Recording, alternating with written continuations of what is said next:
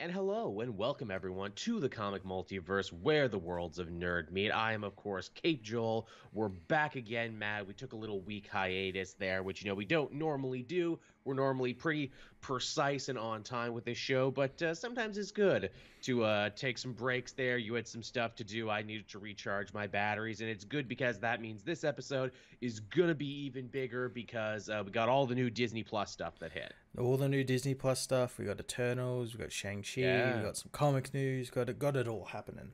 Got it all going on. I went to an actual movie last week for the first time in 2 years. I actually went out to Eternals, and man, I was so excited to eat popcorn and sit in a theater and like, oh, how good's that going to be? I was there for 5 minutes, and I'm like, yes, now I remember that watching a movie with other people rarely has ever increased my enjoyment of the experience. Fuck other people. I wish I was Yeah, home I like know it. It really makes you appreciate like watching movies at home. tell me about it. I'm like, I had to put pants and cologne on to come out here and sit in the theater, and now I gotta stay masked, and these people are sitting way too close to me, and there's a lot of fucking children here on a Saturday night. I assumed you couldn't come in, because of regulation. I guess not, though. I guess you're fine, Yeah, children. COVID doesn't go after them. No, no, apparently not there. So I've heard. Schmogan told me that. Good old Schmogan. But yeah, how was your week, Matt? I know you were busy there. Yeah, I was busy for the first part of the week, but started slowing down near the end of it, and yeah, no, it was pretty good. I got the Old Republic on the Switch when it released Yeah, last you were week, and saying. I've been playing that. It's the first time I've played the game on a console since it originally came out, because I've got it on Nice. PC, but it's never felt the same on PC. No, I was Never just felt the same, but it was good to get a controller in my hand and play it like how I hmm used to play it. It's really feels good. good.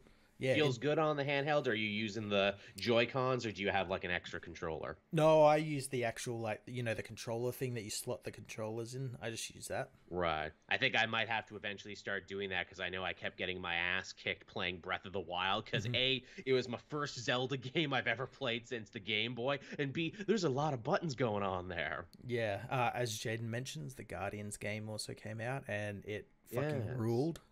Yes, you've said nothing but good positive Oh things my about it. god. I'm like, man, do I break down and will that be my Christmas game this year? Do I gotta play it on the PC? Because I keep saying I'm gonna play all these next gen games when I get a next gen console, but fuck knows when that's gonna happen. Yeah, I would definitely get it. It's really fucking good. The fact that it's a superhero game that everyone seems to love and everyone seems to be saying nice things about, I mean, really, really should tell us something, right? Yeah, yeah. I am so surprised at the amount of people who were praising it and everything. And so many people Yeah. just before its release, it was all doom and gloom because they were like, "Oh, it's going to be like Avengers," and even though it's Yeah, not yeah. made by those people at all. It's we had the bad taste in our mouths. We were afraid there. Thank you, Nerd Crusade, for falling there. I'm glad all the fears were unfounded. Yeah, it's so fucking good, and like the pulls from like the comics as Yeah, well. yeah. Like you fight Adam Warlock, you fight Fing Fang Foom, Captain I Glory, all these characters. I did see some Easter eggs there, and I'm like, ooh boy, they're really going for broke on this one. That's Yeah, fucking cool. yeah. I hope this game gets a sequel. Oh, I'm sure it will now. Cowboy in the chat. Hello, Joel and Matt. Guardians of the Galaxy videos are great. Which game will you post next? I think that's more a question for you than for me. Yeah, I'm not too sure. I don't even know like what the next like big games coming out really are. I don't think there's not that many until like Elden Ring in February. Yeah, I guess. Yeah, I am so disconnected from video games right now. I'm like going back and trying to finish a bunch of stuff there before again because I'm in between consoles at the moment. I want to play Yakuza Like a Dragon. I hmm want to play what is it? Horizon because I've still never played Horizon. Yeah, I got Horizon's really good. I got Control sitting here, but I'm like, ooh, is it better to play it on the 5 because I get the ray tracing and everything. I don't know. Yeah, yeah. Oh, and of course, because I'm a sucker for comfort gaming on Friday, Pokemon Brilliant Diamond and Shining Pearl comes out on the Switch, and I'm like, oh yeah, put the childhood in my veins. I need it. Let me forget about how shitty the world is for a minute. I'm conflicted on whether I get that or not. I might. I don't know. I know. I'm going to be getting the new Battlefield when that comes out because I've been playing that through Game Pass because Nice. you get 10 free hours of the game. through Game Pass. So I've just been playing that with some friends, and it's been pretty fun. Pretty fun. Killer. Michael Reese saying there, you guys deserved a week off. Now back to the multiverse minds. Yeah, that's how it goes. Gotta break it down, gotta do the thing. Comic Misexplained, a new Leisure Suit Larry might be a big hit. There's a new Leisure Suit Larry? Really? I don't know if he's joking or not, or just saying that would be a big hit. Yes, that's what the people need. It's called Leisure Suit Larry Goes to Sensitivity Training. Leisure Suit Larry gets canceled. Gets his old tweets dug up. Oh man, he was making some Reddit comments back in 2006. Holy shit! Yeah, oh god, these Twitter comments, Jesus. Yeah, what did they expect? But yeah, I did that. Ooh, I think we both watched the same movie too on Netflix. Harder They Fall. We finally got to see that. Oh, that man. came out while we were away. That was so good. So good, amazing soundtrack. Oh, I'm not so gonna lie. good. I have been bumping that soundtrack the entire week after I saw it. They do amazing, remix of Broader Than Broadway. I Can Make the Guns Go Bang, which is like the big title credit song. Holy shit, it's good. Yeah, I just like the idea that the movie it's like all the characters in the movie are real people, but the story is like a fictitious one, and I'm like, that's so cool. Like, people should do more of that sort of stuff. It's a great, clever idea, and again, I will freely admit, I didn't know who most of those real outlaws were. I did know who Bass Reeves was, because obviously he's been in so much other shit. He's like super famous unto himself. Yeah. But yeah, well, what a fucking cool movie.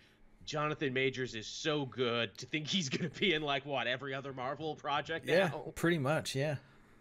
Boy, they got him good, didn't they? Yeah.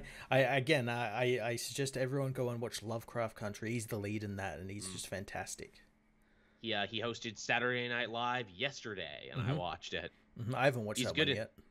He's good. He's very funny, and I'm like, oh yeah, so this is why you're gonna be in multiple Marvel projects, because you're a good-looking dude, great actor, and you're very funny. Yeah. You got it all. You tick all the boxes. And if you stick around, everyone will be talking about more movies, because like I said, I saw Eternals, and hey, Shang-Chi finally hit the Disney Plus app this week too, which means I finally got to see it months after everyone else.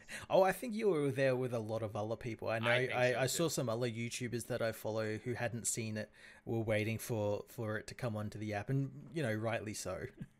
So if you are ready for some truly ice-cold takes on this movie, oh man, do I got some ice-cold takes for you. But yeah, should we hop to it then? Should we talk about what's going on in the news? Yeah, let's get into it.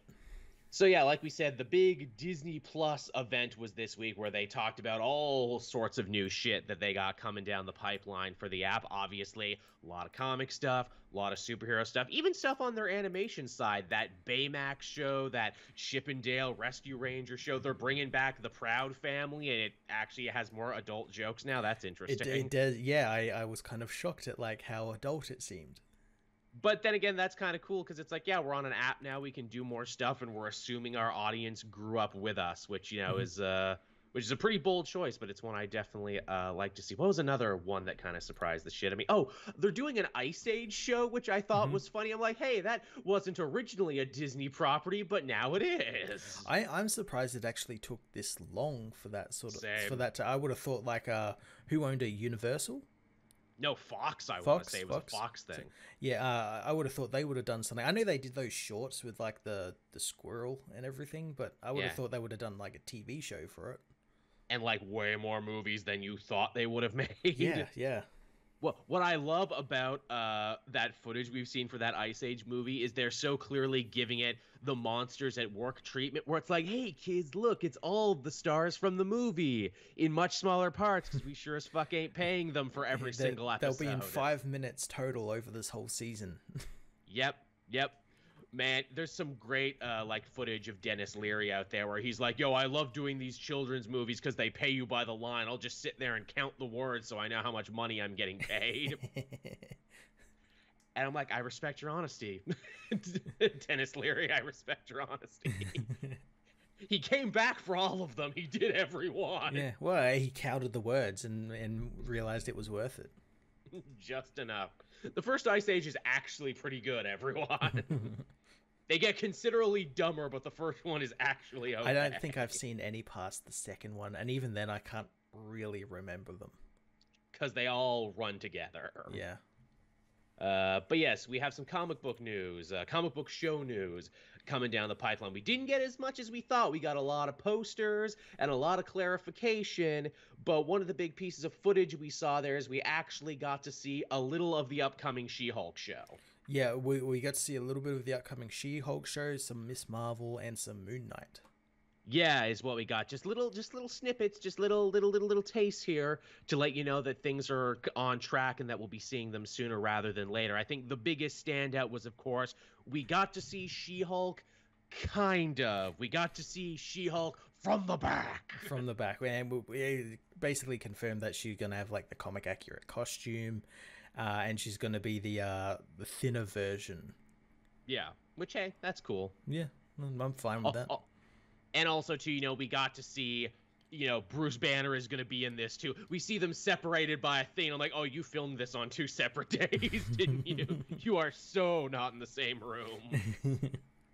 But, he's a CGI creation, so whatever. But, yeah, looks good. Everything seems to be moving along. Yeah, I like that little fourth wall break they did at the end of it, where Banner is dressed up like David Banner from the Bill Bixby show. And I think it's like a recreation of a scene from that show. Yeah, I think so too. Yeah. I wonder if they're going to keep doing that, because I think that's something people forget about She-Hulk during like the Steve Gerber years and shit. Like, she broke the fourth wall and was self-aware before Deadpool was. I hope so. Yeah, because you figure if they gotta, use something from every era of She-Hulk, they would probably try and use some of that. Yeah. The Captain Kun, Mephisto will be the villain in all of these shows, and Charlie Cox will be in 2 of these shows. You know what? I think we can run with that, Captain Kun. I think we got some good clickbait articles ready to go. Yeah. Which of these shows is going to have Mephisto in it? I mean, everyone is the grand unifying villain behind all of it. Mephisto's behind it all. I love that that's not going away. I love that that's only, like, picking up more steam. It's like, no, see, the fact that Mephisto wasn't in the other shows is actually part of a much bigger conspiracy to explain how Mephisto is behind it all. What they got to do is they got to actually put Mephisto in one of the shows, but then right at the end reveal that it was, like, Kang fucking with someone. Like, Kang like, pretending to be Mephisto or something. It was Trevor Slattery again. As Comic Miss explained, also helping us out there, Marvel announces logo. Yeah, that's what a lot of these were. Hey, we got new logos, everyone. Don't they look good? Graphic design is my passion. Yeah, and no like, confirmation of when it's coming. Just, it's coming in 2022. Yeah. Just, like, no actual date. I would have thought we would have gotten a date for at least Miss Marvel. Same. Yeah, I also thought we would be getting because I think that's the show that's happening after Hawkeye, which starts next week. Or this week, actually. Oh, holy shit. Yeah, and also they need to make Miss Marvel happen, because it's a very important stepping stone to get them to the Marvels movie. Yep. Which is weird that, like, a show is now not technically hamstrunging a movie, because it's not a problem yet, but it might be in the future if they don't get it out. Yeah. Kali Frederick helping us out again there, too. Think we'll see Tom's Uncle Ben in freshman year. Oh, we'll get to that. Kali, don't you worry. That's going to be another story we talk about. But yes, I have many theories, and I want to pick Matt's brain, too. Ooh. But yeah, so She-Hulk, we got some footage from that. We got Marvel Zombies, which is going to be a show, and I mean, almost certainly it's going to be a continuation of what we saw in What If, which is also getting a second season, because that ended on such a cliffhanger. Yeah, no, well, yeah, that Marvel thing, it'll either be that, and we'll probably get, like, a retelling of, like, how Hank Pym brought the virus into, like, the real world and whatnot. Yeah. We'll Walking Dead it, and we'll get to see everything that happened from the initial bite to how the world fell and everything. Yeah. Maybe get to see some other characters who weren't in that short, see how all the different places react to it. Yeah, maybe even characters who aren't in the films yet. Exactly. Wouldn't that be interesting? Yeah, like, hey, here's a Moon Knight episode, everybody. Yeah. Moon Knight fighting zombies. Here's Blade fighting zombies. I'd be fine with it. I'd accept that. Also, too, it's nice to know that confirming what we pretty much already knew about Marvel What If. Hey gang, these were all backdoor pilots and the zombies episode tested good, so guess what, you're getting a zombie show now. Yeah, kind of like how What If was that anyway. Yeah. Like, to begin, like the comics, you know, what do you like this idea? If you like this, it might stick. Yeah, and this is again yet another key to Marvel Disney's success, and that is taking good ideas from the comics. And it's like, oh, so you put out a whole thing, charged people money for it, and used it really as market research? Yep, we can do that too. Yep, okay. This also ties into what we were saying before, that apparently Marvel Disney has actually acquired brand new animation studios just to make their brand new animated shows. Yep. Which is great because it means they're getting serious about it. And even in the back of my head, I'm like, hey, wait, but you're Disney. Aren't you guys in animation? Shouldn't you do this in-house? Yeah. We don't do animation anymore. Yeah, no. We occasionally do CG. Isn't that Pixar? Yes. That's what I'm waiting for. I'm waiting for when they give the go-ahead to like a Pixar Marvel film. Oh yeah, the big crowd. Well, I mean, technically, that's what Big Hero 6 was. Technically, yeah. But I'm talking like a Pixar, like Avengers film or something. Well, hey, did you see those new toys? It's connected to an app game they're doing, but it's like the famous universe. It's like a multiverse sort of thing. Yeah, make that a thing. Yeah. Disney Universe is cool. Make that a thing. Yeah. I would watch that. That's what I originally thought it was. Like, I thought it was like gonna be like some sort of cartoon or like shorts or something. Hey man, you know, you can make a great show out of an app game and a toy line. Look at Arcane, the League of Legends show. I am blown away how good that is. Yeah, I haven't watched that yet. It is shockingly good. Here's the thing. It is so good, Matt. I know jack shit about League of Legends, and I still think it's great. Well, that's good. In fact, I think they're almost betting on the fact that most people watching it know nothing about League of Legends. Well, that's good. And a stellar voice cast, too. Like, some of your favorite people are in it. Cool. So that's good. Hopefully that starts a whole new trend there, where it's like, look, just because it's based on a video game doesn't mean it has to suck. Mm-hmm. Now, what else did we have going on after that? So yeah, we got the Marvel Zombie show. Agatha, House of Darkness. Hey, speaking of things that tested well with audiences, you love Han, you love Catherine Hahn a whole bunch, yeah? Yeah, we're gonna secure her for the next however many years, decades. Yeah, gotta lock her down to a contract. Would you just like a whole show about Agatha? This is literally, you know, Marvel and Disney just, you know, looking at tweets and making shows. People being like, man, you know, WandaVision's so good, I'd watch a whole show about Agatha. We can do that. Do you want that? We'll do it. We'll do it right now. This was greenlit the morning after that episode aired, where it was like revealed she was, you know, doing it all along. Oh, of course. Yeah, as soon as, you know, Agatha all along was burning up the Spotify charts. Greenlight it. A. Carter helping us out there. Did Bob Cheapskate Chatwick produce Disney Plus Day? We don't need cameras, live people scripts, just use Twitter and make them log into Disney Plus. I mean, maybe. It probably works, you know, people were talking about these shows. It's true. I mean, this almost does feel like an experiment in, like, how little work do we need to put in to still get maximum retention and, like, social media, what is it, coverage? Yeah. And the answer is they did. I mean, usually this shit happens anyway, but usually it's after, like, an investor call. We hear about it secondhand. So they're like, look, let's just, you know, tweet about our investor call this year. Yeah. That's pretty much it. And, again, it worked fucking weirdly. Yeah. Here's the thing: you have the app. I should be able to stream and watch this on the app, right? I should be able to have they put up the thing, the like trailers, and like there was like where we saw like the She-Hulk show and all that just after they were announced on Twitter. Yeah, but I think people were getting it like confused with like them saying it's going to stream on there as it's going to live stream, where it's actually right. It's like their movies. It's streaming now on Disney Plus.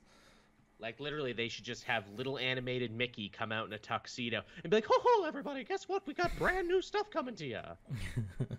Here's She-Hulk from the back. Mickey loves She-Hulk from the back.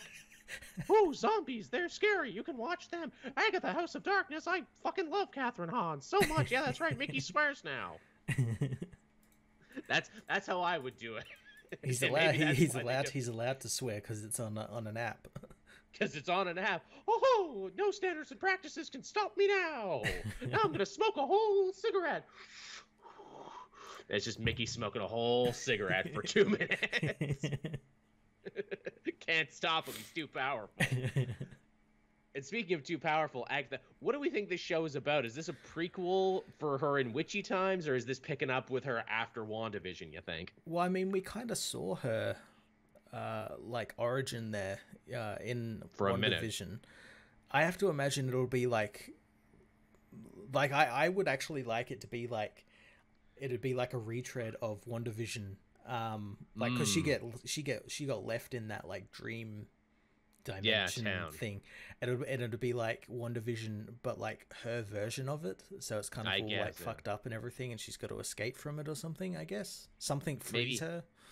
Yeah, again, with a name like House of Darkness or House of Harkness, I guess I should say.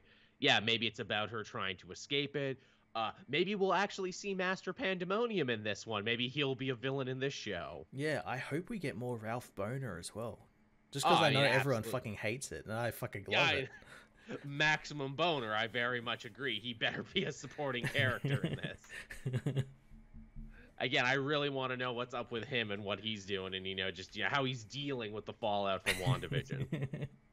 Can we get the twins in this maybe in some factor? Well, I have to imagine they're going to be in Multiverse of Madness. I guess so. Yeah, that would make sense. Yeah. But yeah, I mean, I'm sure it's going to be more dark comedy. I'm sure it's going to be more like, Nick at Night, with some more musical numbers. Why not? Yeah. I wouldn't be surprised if it's like a straight up comedy.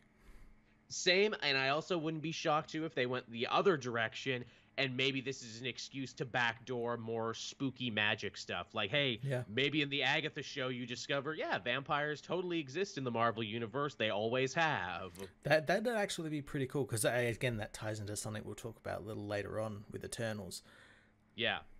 I think that would be an interesting way to put it, to be like, yeah, hey, the Agatha show is going to start laying the groundwork for all the mystical, magical stuff we're going to undoubtedly be doing in the other movies and TV shows coming soon. Because that kind of seems to be the theme, right, Matt? Between this and Moon Knight, that seems to be the direction they're headed now. Yeah. It looks like they're going that direction. Mm-hmm. Maybe get Elsa Bloodstone in there. Wouldn't she be fun to spin her off from the Agatha show? Yeah. I would totally watch Elsa Bloodstone Demon Hunter. Yeah. She can be the new foil for Agatha. Yeah, I like that a lot. See, Marvel, we got ideas. That one's free. The next one's going to cost you. Now, perhaps the biggest piece of news at the show this year, I was not expecting this, even though I probably should have expected it because it's been so long since we've gotten one, but we're getting a brand new Spider-Man show. Yeah, a cartoon, yeah. Sophomore year. I say new, but then it's like, no, they've actually been doing a lot of these. It's just they haven't been directed at us. They've been directed at like the youngest of children. Little kids, yeah. So obviously, it wouldn't be for us to really absorb. Captain Kun helping us out again. I get the feeling that Agatha's will be a Tales from the Crypt show to introduce more magical things, monsters like Man-Thing. Ooh, that's clever. That'd be interesting, yeah. Yeah, it's even more of an anthology than What If. It's just like standalone ghost stories, spooky stories, but at the end, hey, here's a Marvel thing. That'd be pretty cool. I like that a lot, actually. There's a lot of backlog of Marvel-like horror stories that they could do. Yeah. Huh. But yeah, so Spider-Man's freshman year. I said sophomore year. It's freshman year. I'm looking at it right here. Derp, don't listen to me. I'm dumb.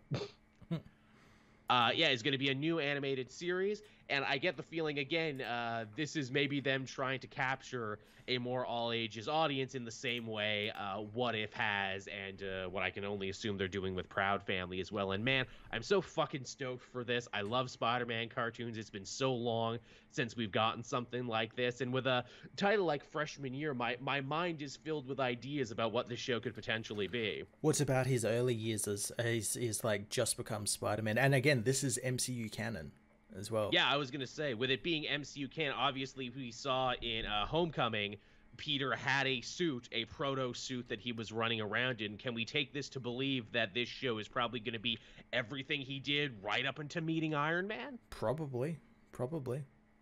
which again, that's a fair amount of time to cover. And then maybe after you do a season of that, you can jump forward for the next season and, change it to sophomore year. Yeah, I have to imagine as well that in this show we'll probably see like the spider bite, him getting the spider bite, maybe Uncle Ben. I had a pitch for it. What do you think about this? Uncle Ben lives until the end of season 1. His death is like a big thing. Yeah, I could see that. That they actually keep him alive. Like you do the Ultimate Comics thing because the MCU loves borrowing from the Ultimate Universe. Uncle Ben stayed alive for a long time in that series. Yep. So I would say, take some stuff from that. What villains could we potentially do here that aren't too big for Spider-Man? I don't know whether he'll actually fight villains. I think it'll just be like a high school show. Yeah, and like every now and then it's like, he's got to stop the robbers of the bodega and stuff like that, helping people. Because in that Homecoming, he's like helping people around the neighborhood. That's right. I mean, you could definitely, again, steal an idea from Spectacular and be like, oh, here's Alex O'Hearn and here's the Sandman before they get powers, because we know they're just regular run-of-the-mill thugs. Yep. Here's Blackie Gaxton and the Enforcers, because they're just like regular dudes. Hey, if Kingpin is allowed back in the universe in the next little bit... You could maybe have him deal with, instead of Kingpin, maybe Hammerhead? Hammerhead, yeah, like, again, there's definitely some lower-tier goons that he could deal. Crime Master. He's a dude in a suit. Just all the suit villains. Yeah. Boomerang. Yes, please. That's fine. Yeah, get all the joke villains in there. Like, freshman year, you get all the joke villains out of the way. Yeah. Question is, too, Tom Holland's probably not going to voice his character in this. They'll probably get a sound alike. I don't know. Maybe they might get the guy who did him in What If, but I have to imagine if this is Spider-Man and it's MCU canon, they might get him. I mean, Tom Holland kind of seems down for everything. Yeah. Like he does the rides, he does the cruise shows and everything. So maybe that's what I mean. Like he did like all that stuff for like the Disney parks and stuff. So yeah, he could easily do this.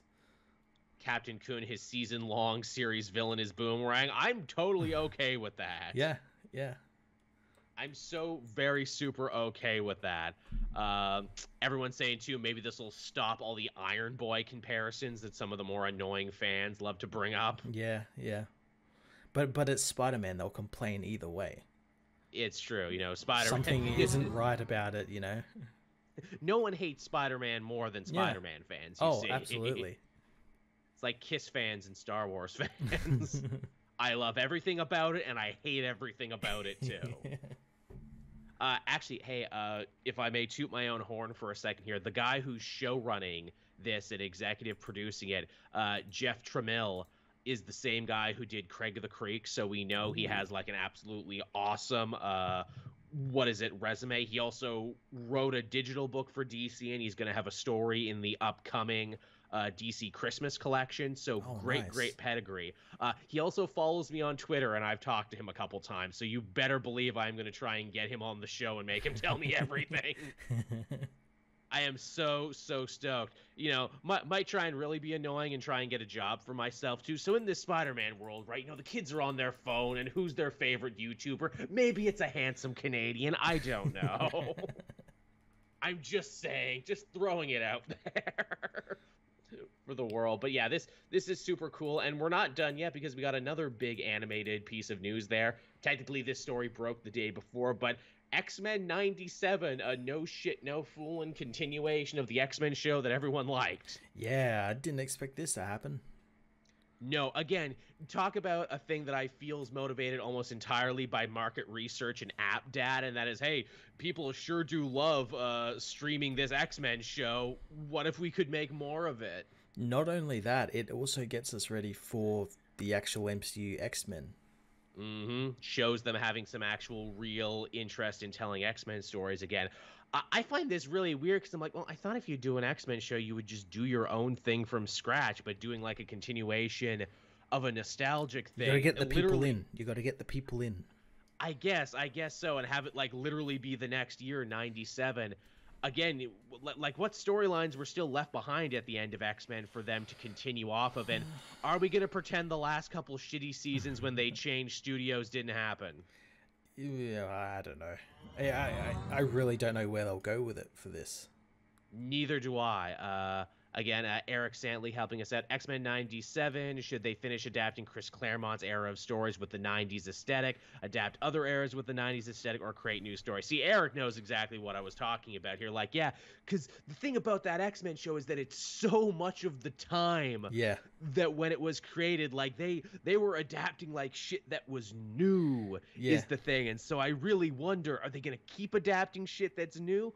Or are they going to finish the 90s era stuff at the time? Because like shit, if this show is popular and they keep going in like season 5, are we going to see them adapt Krakoa? That's what I was thinking. Yeah, like, are we gonna, like, since it's 97, are we gonna get stories that were happening in the X-Men books in that time, or are they just gonna say like, oh, in this universe, Krakoa happened in 97 or something?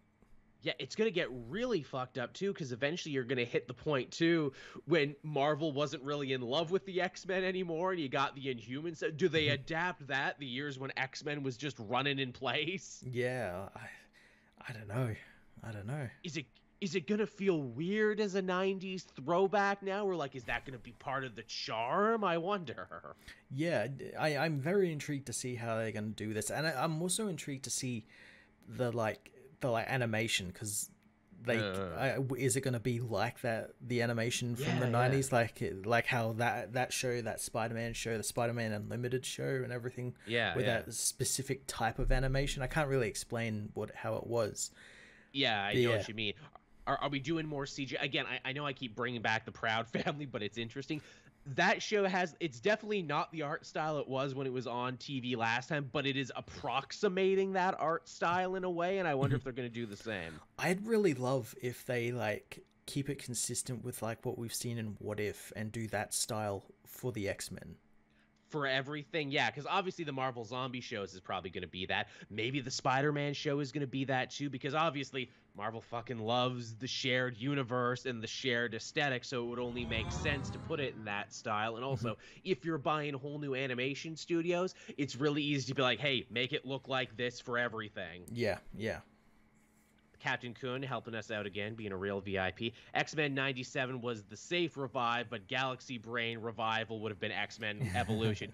Yeah, Kun, you and I are of a mind. You're absolutely right. Here's the thing, though. X-Men Evolution at least actually got an ending. X-Men, as classic as it is, just kind of fucking petered out at the end. Yeah, they could, like we're talking about, like, stories and stuff they could like, marry the two together, where you get like some sort of X-Men Evolution elements in this new show.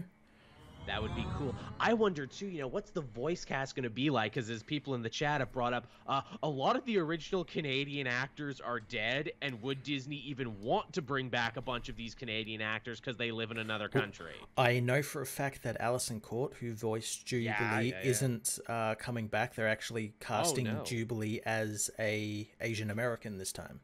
Oh, yeah, that's probably good. As much, like, here's the thing. I will freely admit, casting an actual real Asian person as Jubilee is right and good for the times we live in, but my heart will always belong to Alison Court because of the big comfy couch and Jubilee and the millions of other things she did. Also, hey, when I was at the London Comic-Con a couple years ago, her table was right next to mine. She's still looking really good for her age, I'm not gonna lie. And I'm just like, I should go and talk to her. It's like, nah, Joel, you'll make it weird. Don't do it. Stay here, you fucking weirdo, and don't stare either. Just melting the words, you made my childhood magical. And she's like, yeah, I know. She's like, Han Solo, happens all the time. But yeah, so a lot of interesting stuff to think of. And again, just some damn good powerhouse programming for this Disney app. This is the stuff I'd like to see. Yeah, I mean, I'm intrigued to see it all start come out. I guess like Hawkeye is like where it really starts to sort of ramp up, because like 2022 is like when most of these shows are coming out, or like coming out at some point in that year. Yeah, because obviously, with the Hawkeye show, we're probably getting Echo. Echo is also getting a show. Yep. That spins out of that, which has led many people to believe that we'll probably see Vincent D'Onofrio back at some point, because the Kingpin is a huge part of Echo's origin. Yeah, they're really giving her a push nowadays, and I imagine like people think we're going to see him in Hawkeye, because obviously Echo's in Hawkeye and everything, and I imagine she's working for him in that. I probably a safe bet would be she alludes to the Kingpin, but we don't actually Or we get see the him right at Kingpin the end until of her the show. season, like the post-credit scene, and that's the lead into her show. Yeah, quite possibly. Again, it feels the most plausible. Like of all the crazy galaxy-brained ideas, that one feels plausible. Yeah, yeah. Because again, you don't really have to commit to anything. It's just like, yeah, D'Onofrio comes back for, what is it? Comes back for a flashback. Maybe he's a voice or something. You don't have to explain how it connects to Daredevil yet if you don't want to. Just know that it's him. Well, I mean, saying that, we do know Charlie Cox is coming back because Is he? yeah. Well, you probably didn't see it. I think they're on still on our Discord, but there's actually legit leaked photos of him. Oh, really? In Nowhere Home. Like really? He's Peter Parker's lawyer. Oh shit! So that rumor turned out to be right, huh? Yeah. Okay. When I'm done here, I'll go to Discord. We got a lot of friends helping us out here in the donation chat. Did you see people freaking out? Oh no, what if they make the X-Men woke now? Like, oh, the horror of political, social commentary in an X-Men story. Yeah, those people are dumb fucks. Yeah. Like the dumbest of fucks. Yeah, they don't read X-Men. They don't care. They don't understand that the whole idea of the X-Men is like an allegory for like racism and stuff like that. And again, they love their stupid copy-paste answers where it's like, no, the problem isn't politics. The problem is radical politics. And I'm like, dude, you know Xavier and Magneto are based on Martin Luther King and Malcolm X, yeah, who were considered incredibly radical in their day for daring to say that white and black people should, be able to get along and live side by side and everything. I think you have a very different take on what radical means, you dumb fuck. Maybe read up on Magneto and his whole deal. His whole deal has been being a radical, like, political person. Yeah, pretty much. Again, whenever people say that I don't want politics, I don't want things to get woke, what they're really saying is I'm a bad person and I idolize bad people and I don't want my entertainment to call me out on being a bad person. I can still enjoy it if I do mental backflips. Yeah. But I can't do mental backflips when I am literally called out when the show points at me and says, yeah, you. And maybe instead of getting mad about that, you should do like a personal inventory and maybe wonder why you suck. Rebel Friend helping us out too. I think the Spidey show is going to be 2D animation. Comic artist Leonardo Romero is doing the character designs. Oh, okay. Cool. Huh. Nice. I mean, obviously, yeah, I think like a lot of artists were finally able to admit like, hey, I'm working on this. Isn't that cool? That's cool. Eric again helping us out. Would X-Men 97 lean more into LGBT coding and feminist ideas from the house? Yeah, probably they could. Yeah. Again, I think being an app, the chains are off. They can do whatever they want. Yeah, not only that, again, that it probably feeds into as well as like what stories they'll be taking cues from. And again, if they take cues from Krakoa, that stuff is like really prevalent in Krakoa. At the moment. So yeah, it'd be really cool to see all that sort of stuff, like Emma Frost becoming like a big major player and everything. Yeah. And battles with the Russian government. Yeah. What's that story where Wolverine gets his medal ripped out of his body? Because I know they didn't actually adapt that story, and they're probably at the point where they could have adapted it if they're doing the 90s stuff. Yeah. Oh yeah, like the classic one where Magneto rips it all out of him. Yeah, that's one they couldn't do, and if it's on an app, they could do it and make it pretty gross. Yeah. And then they can do dumb, savage Wolverine with the bandana around his face and the pig nose. Oh god, no, thank you. No, thank you. Make up their own reason as to how he got the medal back. Yeah. They'll do that. So what else do we got going on here after that? Some more comic news, this time coming from the world of DC, because we got to cover a little of everything. New 4-issue Shazam miniseries starring Mary Marvel as the main Shazam from Josie Campbell starting soon. Yeah, she's going to be taken over from Billy. Sure, why not? You had the best tweet about this, Matt. What was your tweet? I'm going to be reading it just because it's going to piss so many people off who don't like understand that she's literally in that role already. Yeah, and also the fact too that like it's kind of hard to like process it now because time has been so weird and DC publication has been so weird. Mary Marvel was always as popular, if not even a little more popular than Shazam was. Mm-hmm. Like, it's crazy to think now because she's been a little bit relegated because they kept having to restart the Shazam series to try and get it in line with the movie. She was always wildly popular, Yeah. and writers loved writing her, and artists especially loved drawing her. It's why a version of her is on Justice Incarnate at the moment. Yeah. Yeah. That's why. Yeah. So this actually makes perfect sense, and I assure you, if this 4-issue mini takes off, they're gonna do more. Yeah, absolutely. They're gonna do more, and this is also a great way too, because it's like, hey, we've kind of buried Shazam in our own universe a little bit. He had a mini that just ended, so let's not. Why don't we try a new mini? Because obviously it's not just Billy in the new movie, because they all got spin-off potential if we do it right. Absolutely. So it's really smart. They're like, yeah, we should remember that Mary is cool and popular, and yeah, she's covered with spin-off potential if we do it right. Yeah, I'm really looking forward to it. It looks like it's going to be good. I'm interested, though, how they're going to differentiate it from Billy's Shazam. Same. I mean, is Billy still at the Titan school now in that book I stopped reading? Yes, kinda. Sorta. They all found out he was Shazam, because no one at the school knew who he was, and they played up the idea that he didn't have powers and all that sort of stuff. But then people found out he was in his miniseries.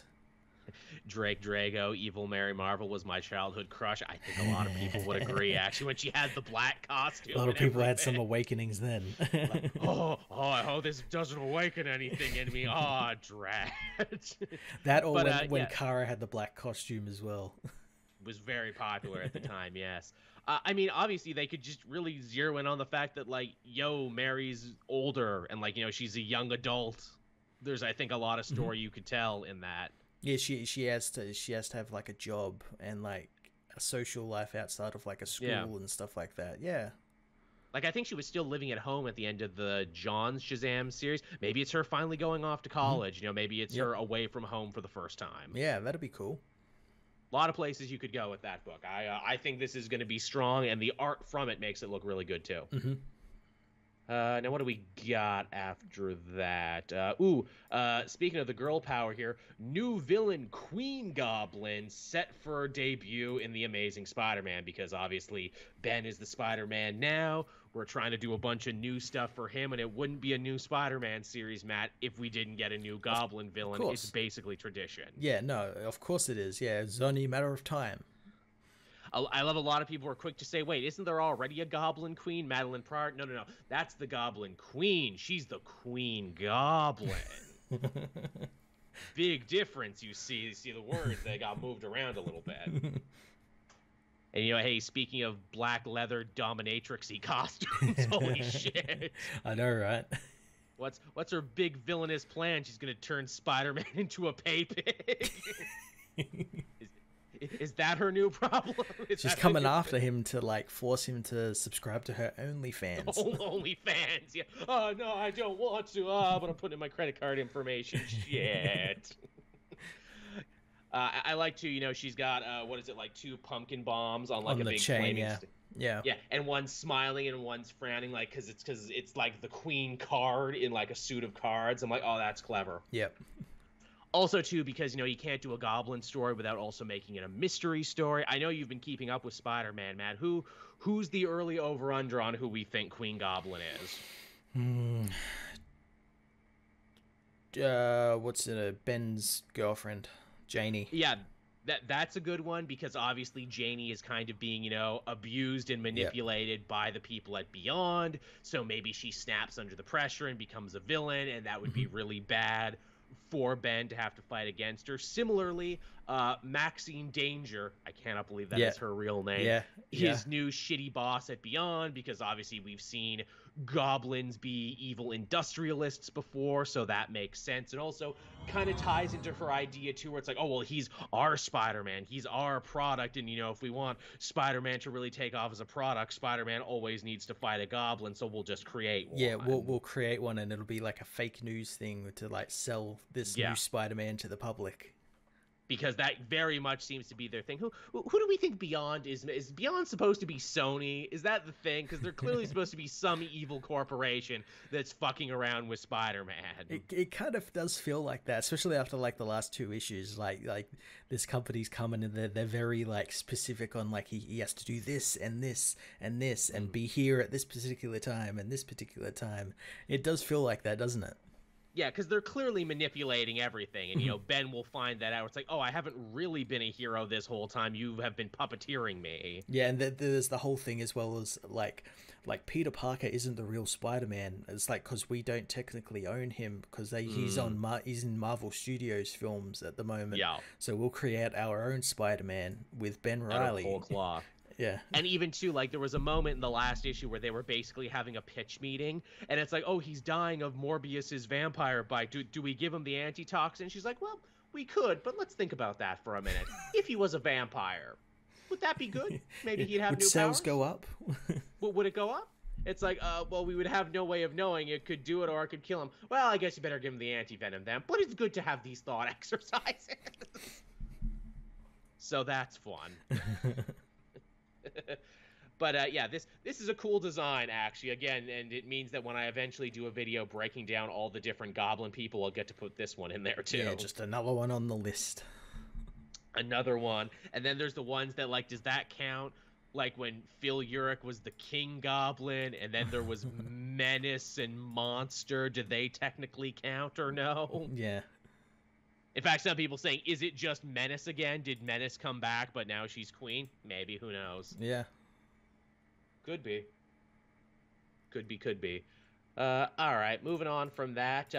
Here's an interesting news on the production side of comics. Again, this was on the news list last week. It's mostly been cleared up now. But Diamond Comics came under attack by some ransomware, and apparently it really fucked up their production, which is why a lot more comics are being delayed now. Yeah, that was funny. That was funny. Man, I bet DC and Marvel felt so good at knowing that they had broken ties with this company. It really played into the stereotype that we've been saying forever, that Diamond is old and out of touch and, unable to govern themselves, that they literally fell for, like, the biggest old man scheme ever. Oh, free Viagra pills. I better click this attachment right now. Oh, we've lost control of our company. Shit. Because that's what I want to know. Like, who clicked what attachment and how did this happen? Who opened what email? Who accepted what, like, text or something? Yeah. Singles in my area want to mingle. Oh, I better do that. Oh, we lost control. We lost control of Diamond, everybody. Sorry. The ad they clicked, the targeted ad they clicked was something like get Marvel and DC back. Like, click here or something. And some fucking boomer intern guy just clicked it. It was a text message from Marvel and DC. Hey, you up, Diamond? Click link for more. Hey, this is the real DC. We want to come back. The real DC. We joke, but I bet it was equally as pathetic. Yeah. Now, they've mostly cleaned this up by now, but as we've seen before, it only takes like a week of, stoppage to really fuck up the release of comics. And obviously DC and Marvel there aren't with them anymore. But if you're an indie company, this is really going to fuck you up because you need those sales and you need to be on time. Mm-hmm. And Diamond fucked everybody once again. And I wonder if this is going to make people like those indie companies try and determine whether they should leave. How could it not? Especially because, DC has its own, distribution house. What is it with that con company? Their name escapes me now, but they have it. And Marvel, of course, has their deal with Penguin. You have to wonder if these companies are like, well, can we take on other people? Yeah, and is there anything stopping Marvel and DC branching out to these and saying, hey, we'll distribute for you, we'll get a small cut? Yeah. Just set up their own sort of distribution for them. Yeah, I mean, I guess that just comes down to, are they more interested in the creative side of things, or would they actually want to tackle the distribution side of things, which is obviously, would come with its own issues and its own troubles and everything, but might ultimately be worth it when this horrible dinosaur of a company Yeah. is getting freaking cyber attacked and getting everyone locked out of their computers until they, pay them in fucking bitcoins or NFTs or whatever the Yeah, hell it'll they're be paying those them now. fucking monkey NFTs. Someone mentioned it too. This comes at an interesting time too, when Image is, thinking and finally like making plans to unionize, and maybe that would be another thing where it's like, yeah, we as creators also want a stake of the distribution as well. Yeah. Now, again, from what I understand, while I am fully in support of Diamond's unionization methods, and I think it is only a net good for them and the entire industry, I do think it is very sad that, a bunch of the Image people are like, we're unionizing, and the higher ups at Image are like, no, you're not. Yeah, yeah. So much for the creators. Yeah, we don't recognize this. We don't No. recognize your right to unionize. It's like, motherfucker, like you said, Matt, do you forget how your company was started? Hey, Todd McFarlane, you're part of the higher ups here. What are you doing? Oh, you're just talking about sales for your books, not actually talking about this. And selling his own NFTs while we're at it. Yeah. Goddamn fucking NFTs. What I love about NFTs is everyone knows it's a scam. Everyone knows it's a grift.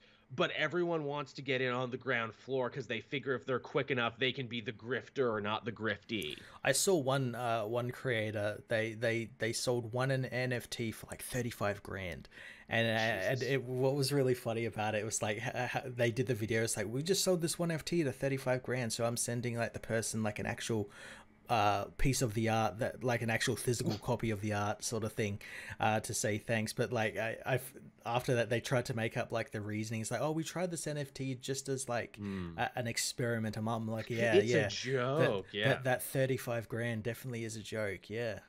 Yeah, there's a lot of that going on. Like, oh, I'm doing NFTs ironically. See, it's a joke that I make, but also if people want to pay me thousands of dollars, they should totally pay me thousands of dollars for it. Yeah. NFTs, more like no fucking thanks. Now, moving on from there, we got a little bit more news about the Superior 4, which is going to be a big Devil's Reign tie-in. We knew it was going to be Doc Ock coming back out of the shadows and uniting with different multiversal versions of himself. What we didn't know is that these are some very familiar multiversal versions of himself he's joining forces with. Yeah, some very exciting looking ones. Yes, it's going to be, what is it? Dr. Octopus Wolverine, Dr. Octopus Ghost Rider, and Dr. Octopus Hulk. Yeah, I like the Hulk he looks like Goro from Mortal Kombat.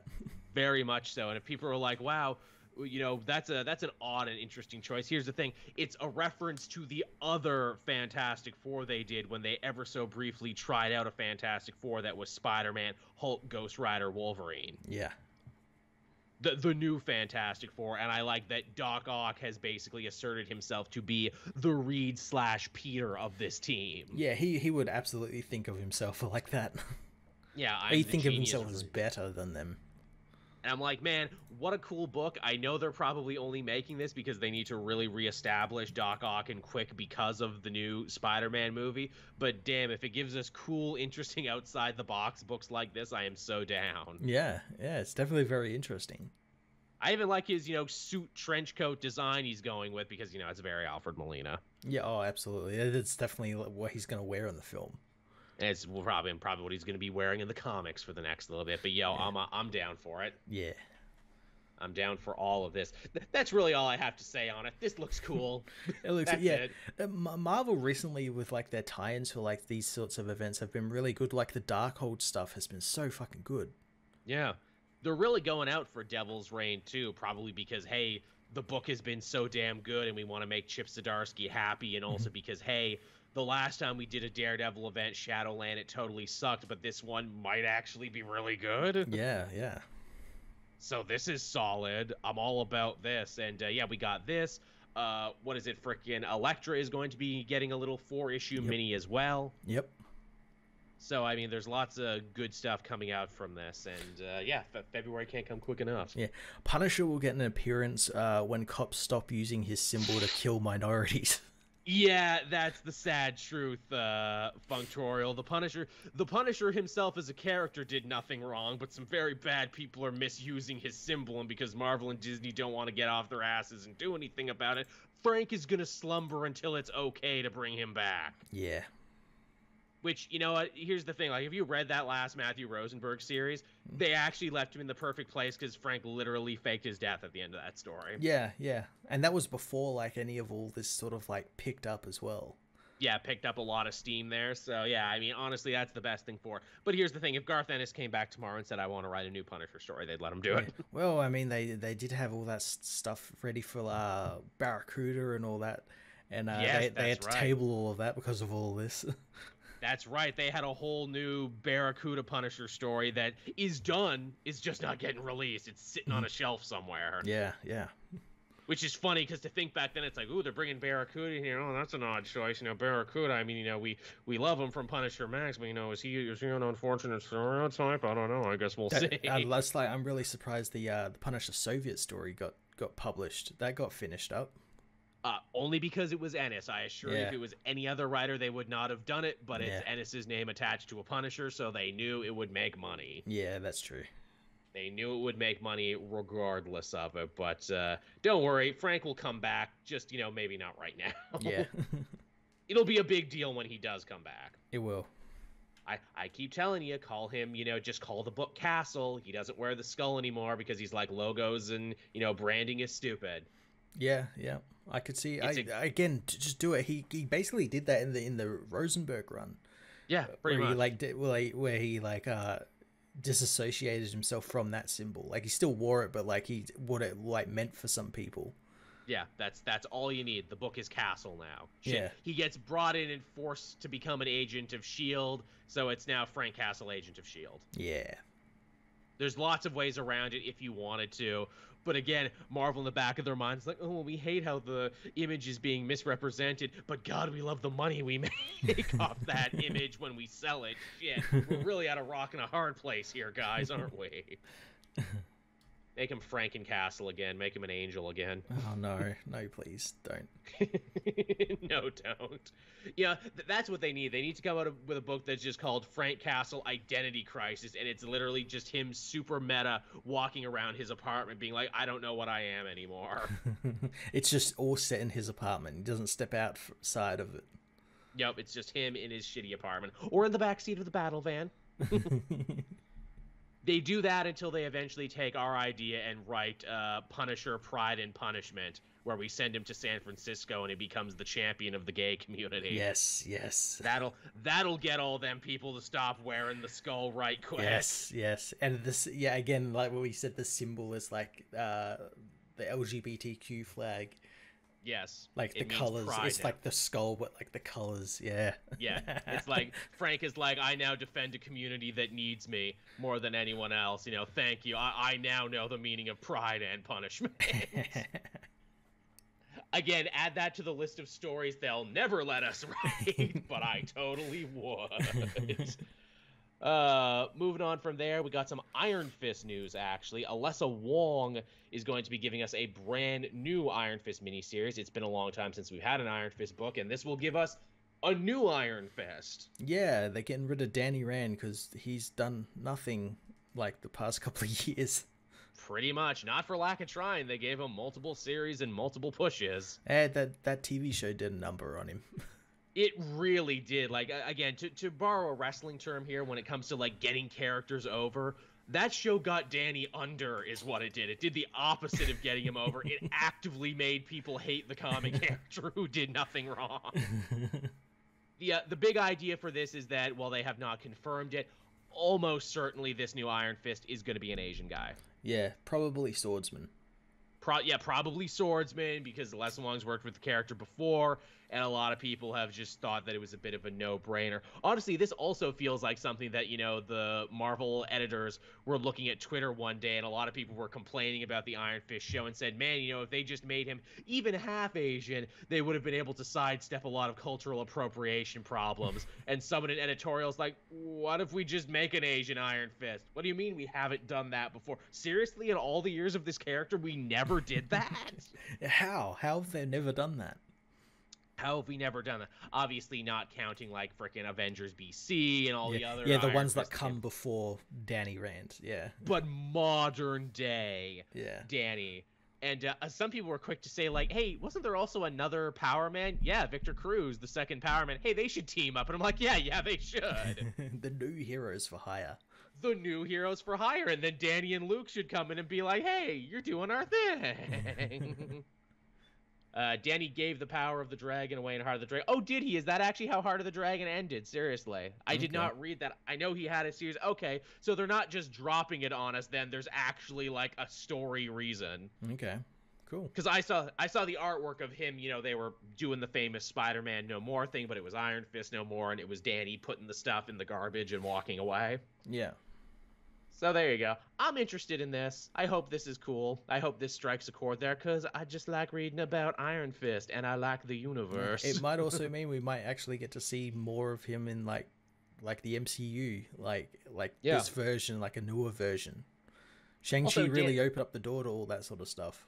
It sure did. They're like, whoa, people like wushu kung fu stuff? Wait, how many wushu kung fu heroes do we have? Oh my god, we need to get in on this. So that's good.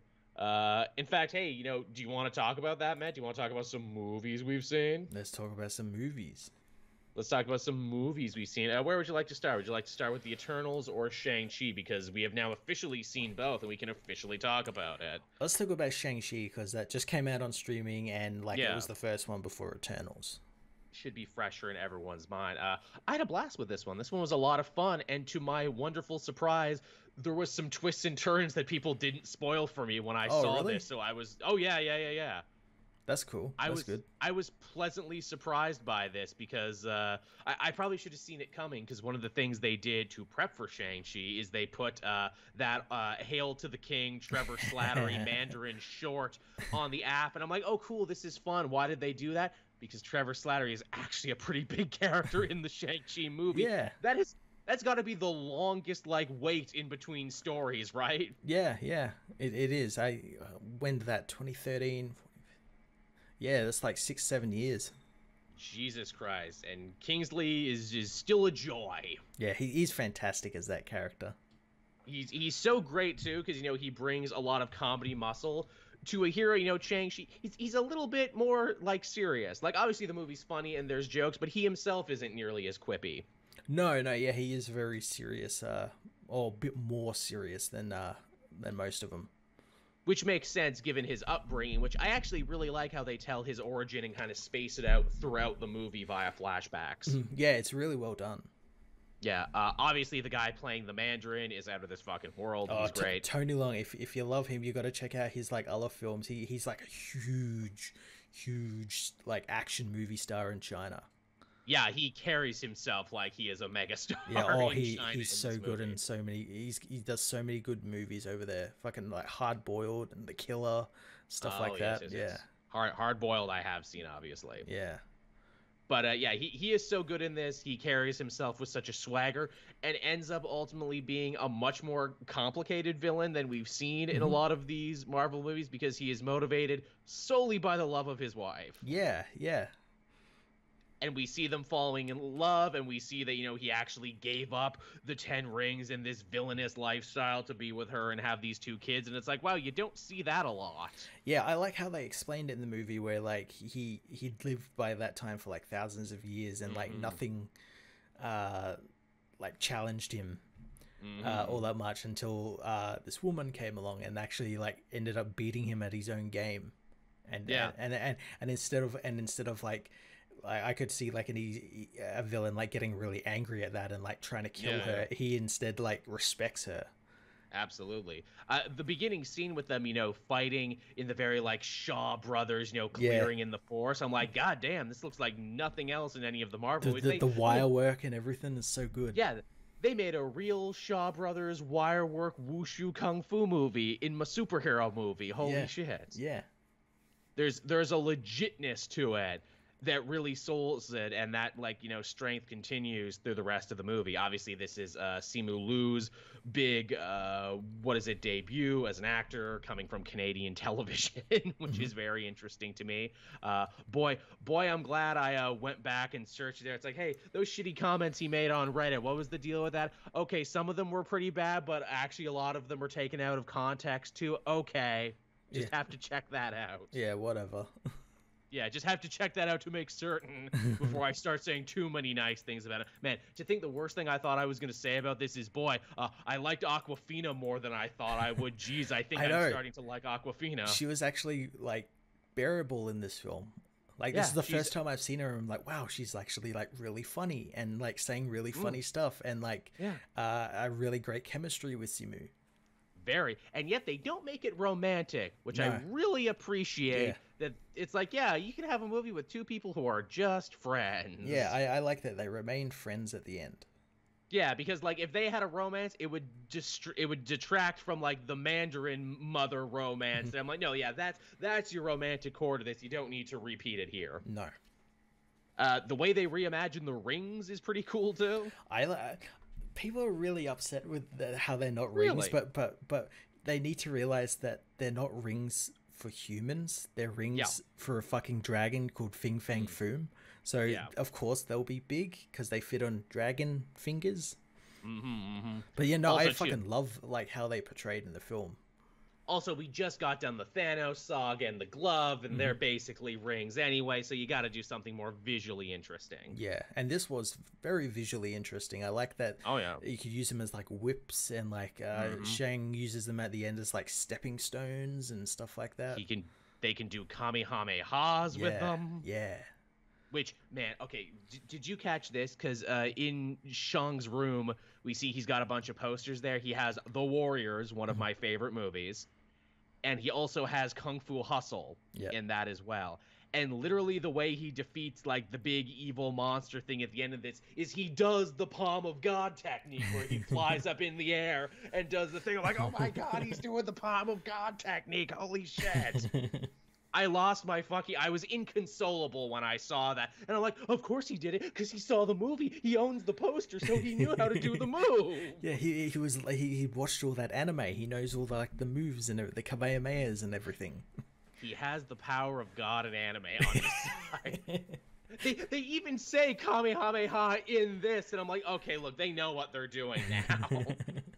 They know they just made a big anime, and I'm so happy they made the big anime. Also, more restraint too. They don't explain what the rings are in the movie by the end. That's the post-credit where they hang out with Wong, and it's like, yeah, the rings seem to call out to the universe somewhere. We don't know what that means. Well, again, yeah, I think you had to explain like other stuff. Like they had all the stuff with the Mandarin they had to explain because still to this day people don't seem to understand that Trevor Slattery was never the real Mandarin.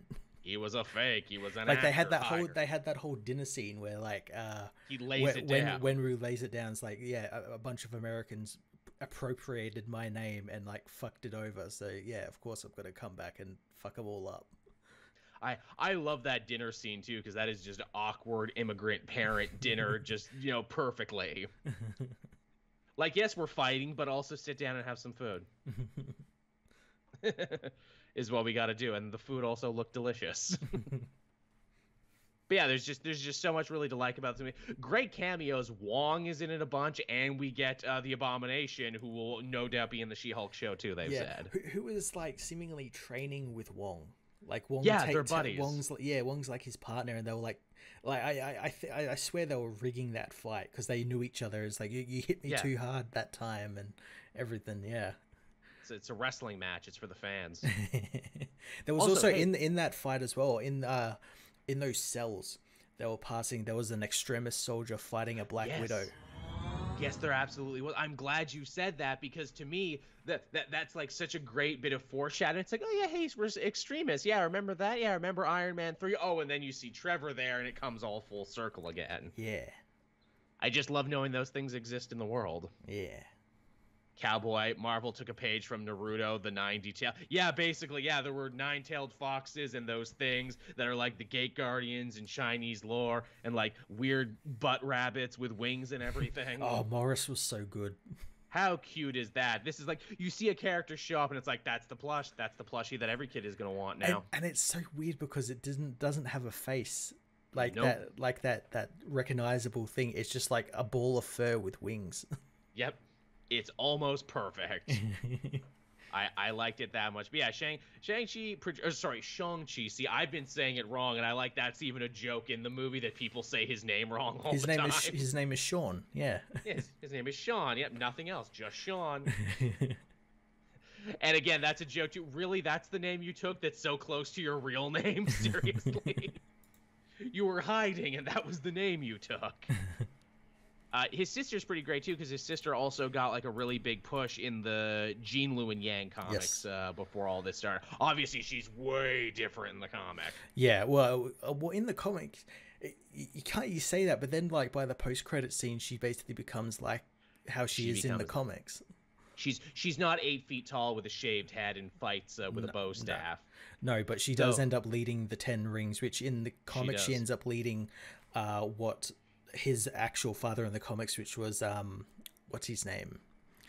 I can't remember what his name is. Shang-Chi's father. In the comics. Well, Xian Chu. Yeah, that's it. Get it? Because he's got a Chu there, because Fu Manchu, and because everything else. Yeah. Again, God, that Lewin Yang Shang-Chi book was so goddamn good in the way that, like, Lewin Yang pulled it all together to have it make sense and also connect with the movie. Yeah, and also connect to, like, all of like, the past Marvel stuff, like Fu Manchu and all that sort of stuff, and, like, deal with that sort of stuff. Yeah, to like, hey, guess what? We got an actual Chinese person to wade through all the racism and have it make sense and actually like recontextualize it, which is a lot of what this movie does too, as well. Where it's like, look, you can have your cake and eat it too. You can have a character called the Mandarin.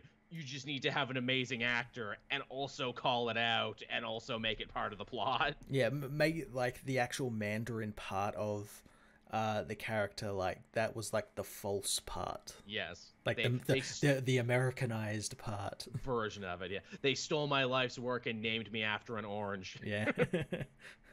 And I'm like, yeah, I guess there really is nothing scary about a Mandarin orange. They're delicious though. They're the Cadillac of oranges. But yeah, it's pretty cool. Again, we get a quick Hulk and Captain Marvel cameo at the end. They literally phone in their cameo. Captain Marvel was kind of an obvious one because Brie Larson has been in every film Daniel Destin Cretton has made. Oh, really? Yeah, so of course she would be in this. Huh. I did not know that. They're like best friends. Cool. Oh wow, I like that. Yeah. Maybe if they do another one, she'll come hang out in the movie more. Maybe she'll be a big cameo. Hopefully, yeah. Yeah, if they're because obviously we seem to know now that the next movie is gonna have to deal with space shit because they just say, yeah, the rings are from space because all magic is technically from space. Either we're gonna deal with that, or that's gonna be something the Avengers deal with, like the Avengers fighting Fin Fang Foom. Yeah, which they might have to change the name or at least make a joke about that. It's like Fin Fang Foom, huh? You know, that sounds very close to something very offensive. Maybe the dragon will talk like he does in the comics. I don't know. Maybe, yeah. Maybe he can make a joke about, like, you know, my real alien name is incomprehensible to the human tongue. That's as close as they got. Or it sounds like Fin Fang Foom when he says it or something. Yeah, when he says it out. There's many jokes you could go with it. Yeah. There's a lot of ways they could go with that one. Feng Choro saying, I love how both the Mandarin's children inherit the 10 rings. Yeah, they kind of do. One gets the item, one gets the organization. Huh. Yeah, and I also like that Shang, he doesn't seem to want to use the rings either. Like, he just has them. Like, he's not, he used them in that fight, but you don't see them on his arms or anything.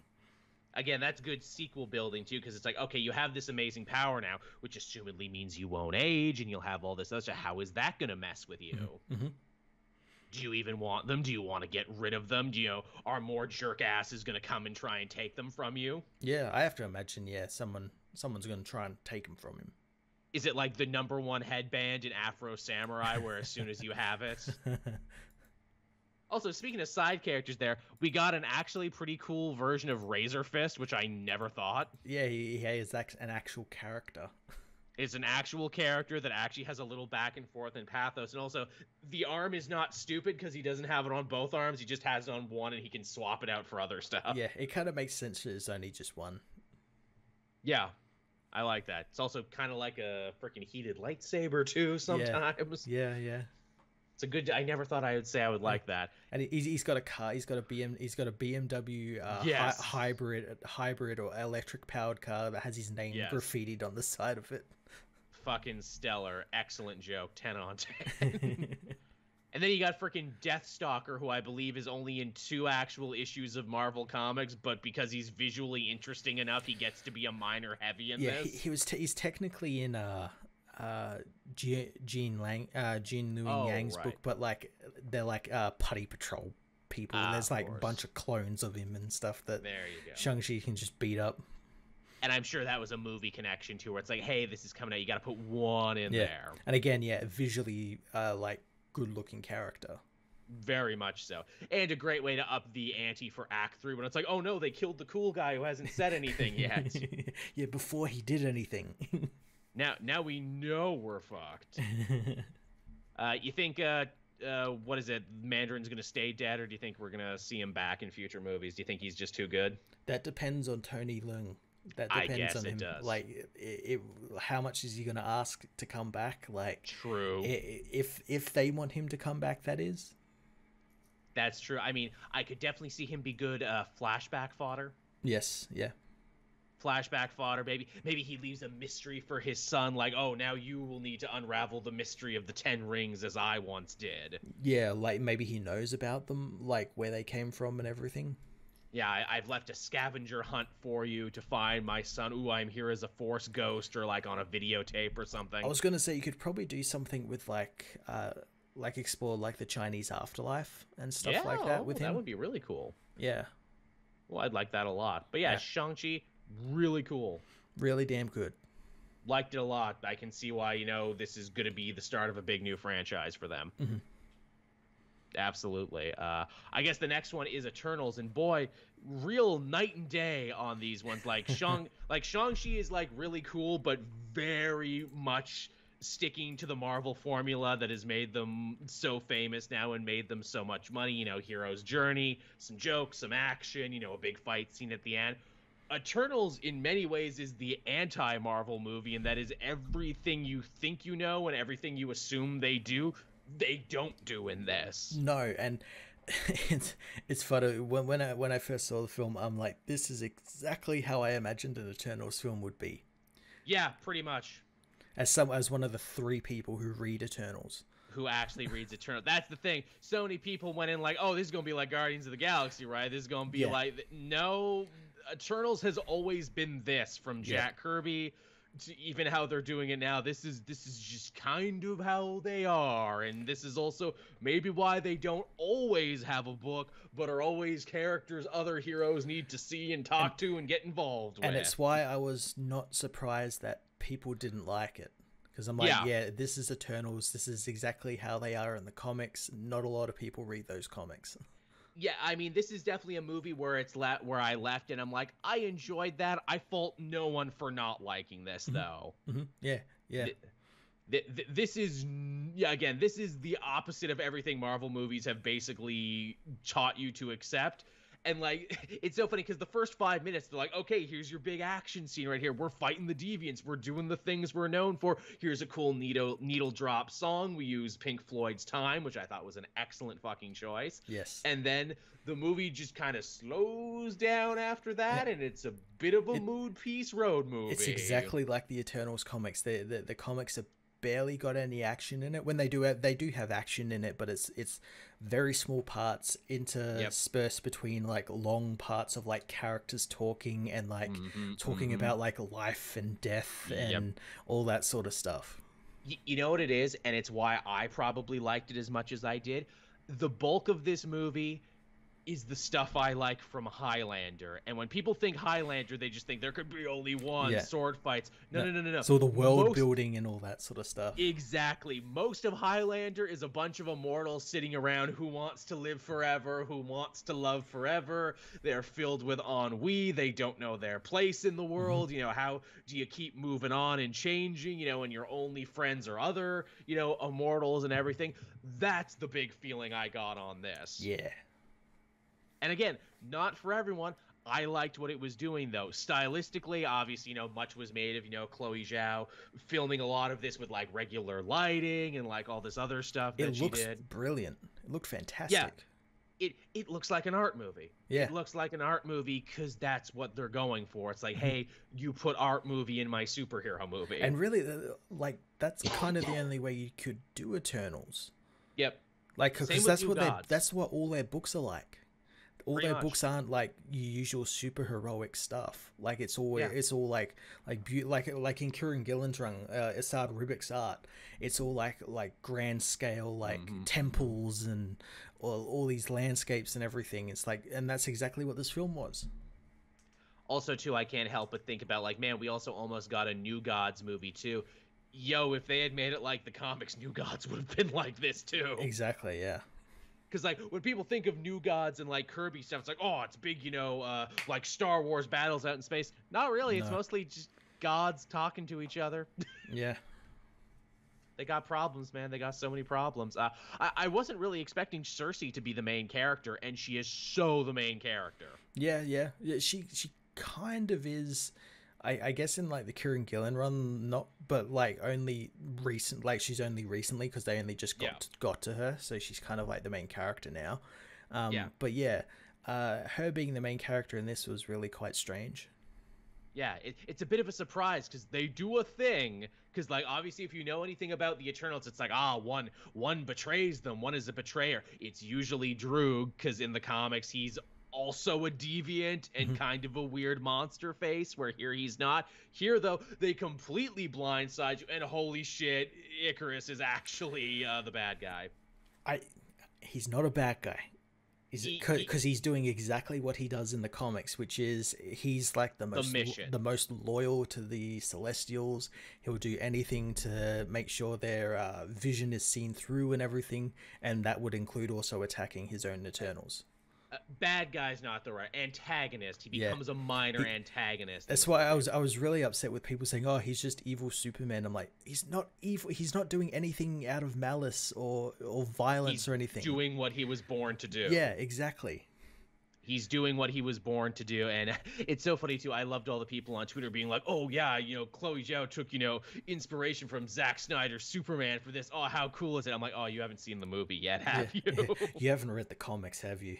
Yeah, you haven't seen it. And I will admit, yeah, I also didn't think Icarus would be Scottish. Holy shit, he's Scottish. Yeah, or he's Richard Mann, and I don't think he would be able to actually do an American voice. No, I really thought, when he started sounding like my own grandparents, I'm like, holy shit, what? Oh, I'm Icarus, how you doing? Let's drink Guinness and fight, which is what he does. Yes. Amongst other things.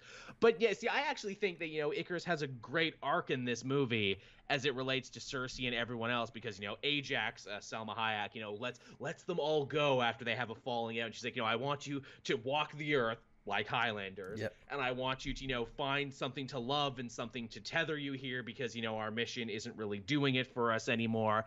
And, everyone does it except for Icarus. He finds nothing. He just like wanders the earth and just, doesn't find anything to love about the humans.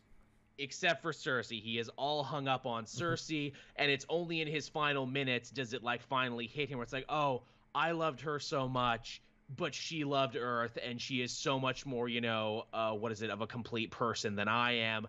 I've done wrong here, hurting my friends and my family. I need to try and help them now. It was exactly like how Jason Aaron ended him, where at the start of his Avengers run when he killed off the Eternals, where Icarus, after learning what the Celestials actually planned to do, went insane and killed himself. Yeah, pretty much. Yeah. So I mean, it all definitely tracks with the comics. Yeah. Yeah, I need to find something to love on Earth here. Now, again, I won't say Eternals is perfect, because they have a lot of characters and a lot of stuff that they got to try and juggle. Sprite, I feel, kind of got done dirty at the end, because she quickly betrays and then is quickly forgiven. That's basically what happens in the comics. She's a very complicated character in the comics. Very. Where it's like, oh, she's stuck as a little girl because that's her punishment for committing genocide against the Eternals. So that's her punishment. But in here, it's not. She was just like made like that from the get-go. It's a cruel joke because, Ashram is God, the Celestials are gods, and, they're sometimes cruel and fucked up in what they do. Yeah, yeah.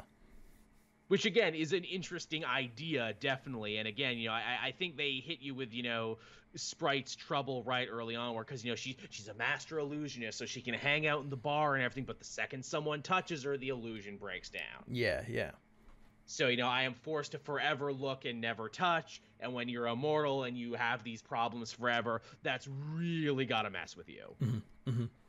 That's real. And I buy that, and it makes sense. And hey, the same, little samurai sword that she stabbed Cersei in the back with is the same one she's looking at her apartment. I'm like, see, so they did kind of, what is it? Caught it back. I thought it was going to be like that knife that she gave her at the, that Cersei made at the beginning of the film. Yeah, she gave to that kid. Yeah. Yeah. So they definitely, said that it was a thing that was going. Kumail Nanjiani is great. As Kingo, yep. He's great. He's everything I wanted from the role. I'm like, yep, you got swole for this, my dude. Good on you. Every time he's on the movie, I smile because I know that, like us, he started as just a fan and just a regular podcaster, and now he gets to be in the thing. Yeah. He got that Marvel body. He got a Bollywood dance number, which is fucking cool. Yeah. And his power is the best because he has the power of finger bangs. He's got finger guns, yeah. He's got finger guns. Love everything about that guy. Even if his own character journey is a little weird because he's like, well, I love my family and I love Icarus, so I'm not gonna get involved. I'm gonna be like a conscientious objector to the world getting destroyed. And I'm like, huh. Yeah, how does that work? I mean, I guess there's one in every family is what they're trying to say, because they are like a weird dysfunctional family. The Eternals. Faustus or Festus, again, I can never quite pronounce them. Fastus gets a really interesting arc, as the inventor and the technological guy of the team who has, kind of been pushing mankind in directions, and it all goes horribly wrong with the A-bomb. And I'm like, holy shit, that's really cool. Yeah. Again, a lot of people seem to think that he was the one who created the A-bomb. That's not the fact at all. He's the one who pushed humanity to develop that technology, because that's like his role in the film. He's the one who develops their technology, like the plow and the steam engine and stuff like that. Again, he shepherded human scientific development, but because we humans are shitty, obviously we took all these gifts of science and turned it into the most devastating weapon. Yeah, and that's the incident that makes him decide, fuck them all. I'm just gonna go fucking live, probably as a hermit for a while until he finds his husband. Yeah, falls in love, gets killed. That's a great moment. And also, hey, I talked about how shitty my theater experience was, but I will actually give solid credit to the theater I saw this movie with. They were slightly weirded out by Marvel's first sex scene earlier on in the movie, but they were thankfully not weirded out by the gay kiss. I'm like, okay, cool, audience. All right, you're fine. I really liked that relationship he had in that film, because it felt organic, in a lot of these films, that sort of stuff, you see all the articles the first gay kiss in Star Wars and stuff, and it's always in Rise of Skywalker they had one, but it was a scene that was obviously shot by the second unit, and it was done in a way that in international markets you could cut it out or CGI it over and everything, whereas here they couldn't do that. Here it's an actual part of the film and ties into the bigger theme of found family and also finding something to love on Earth that tethers you there. And yeah, that's good stuff. That all works. That's pretty solid. The actor playing Droog is great too. Just such a wonderful little shit. Barry Keoghan, he's Irish. Yeah, and wonderfully creepy too. Yeah, he's great. He's fantastic. He always plays creepy roles like that.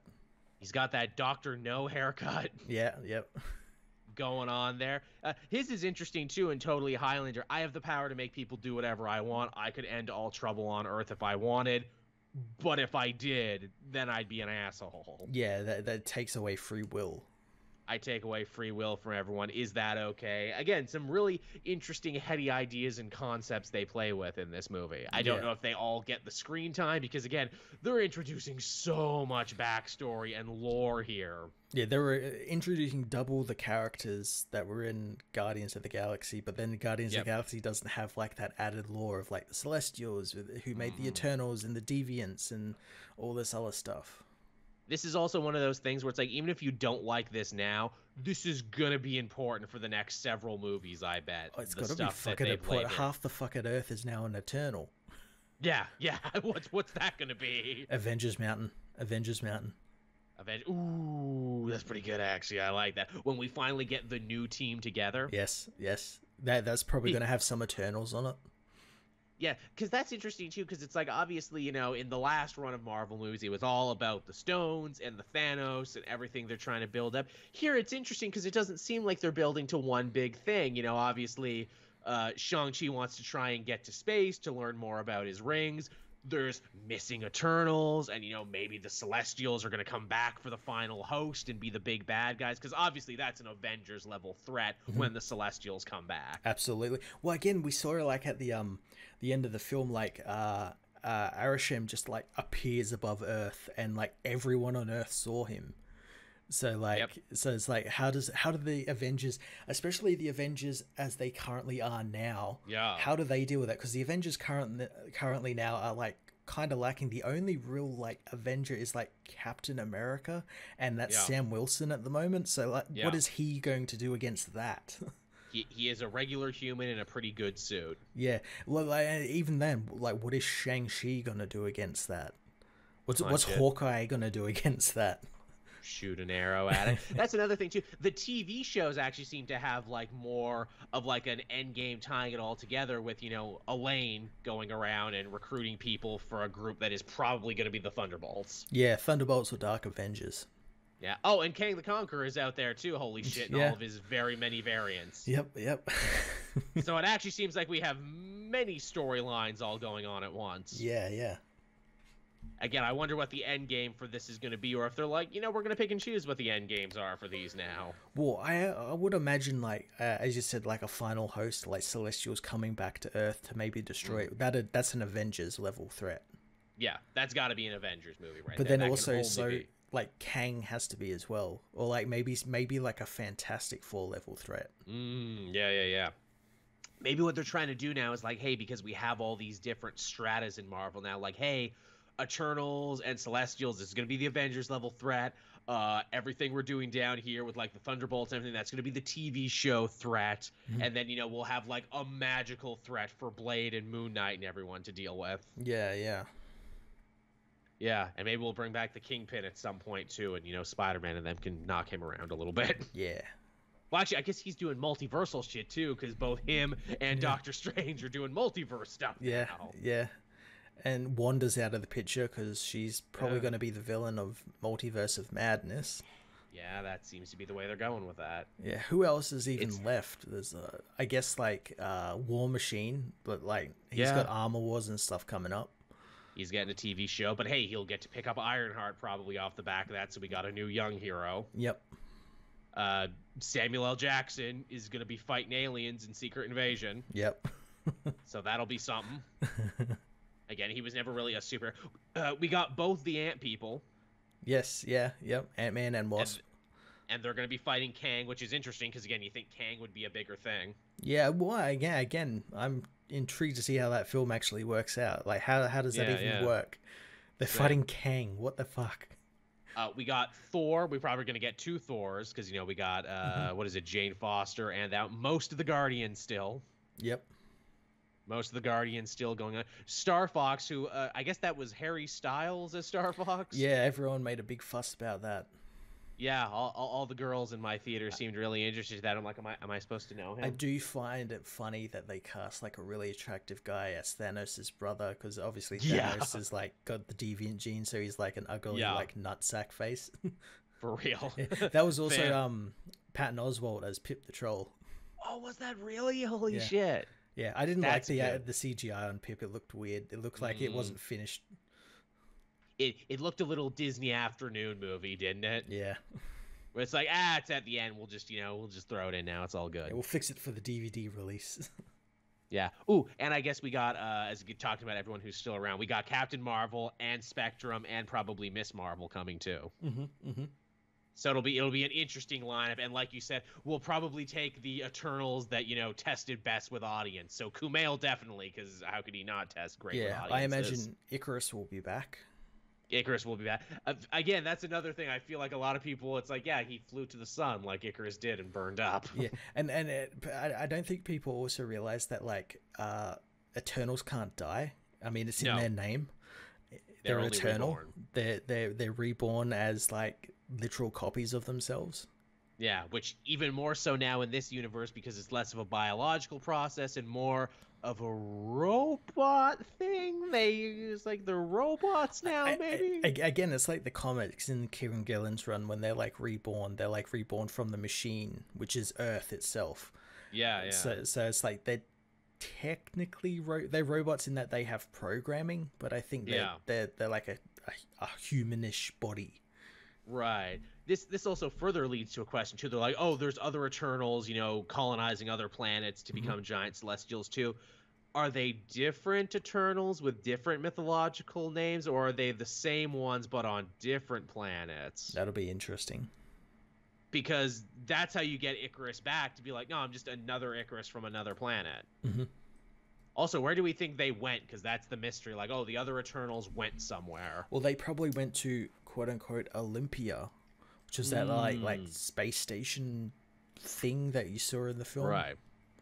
I heard some interesting theories. Maybe they're in the Cancerverse. Ooh, interesting.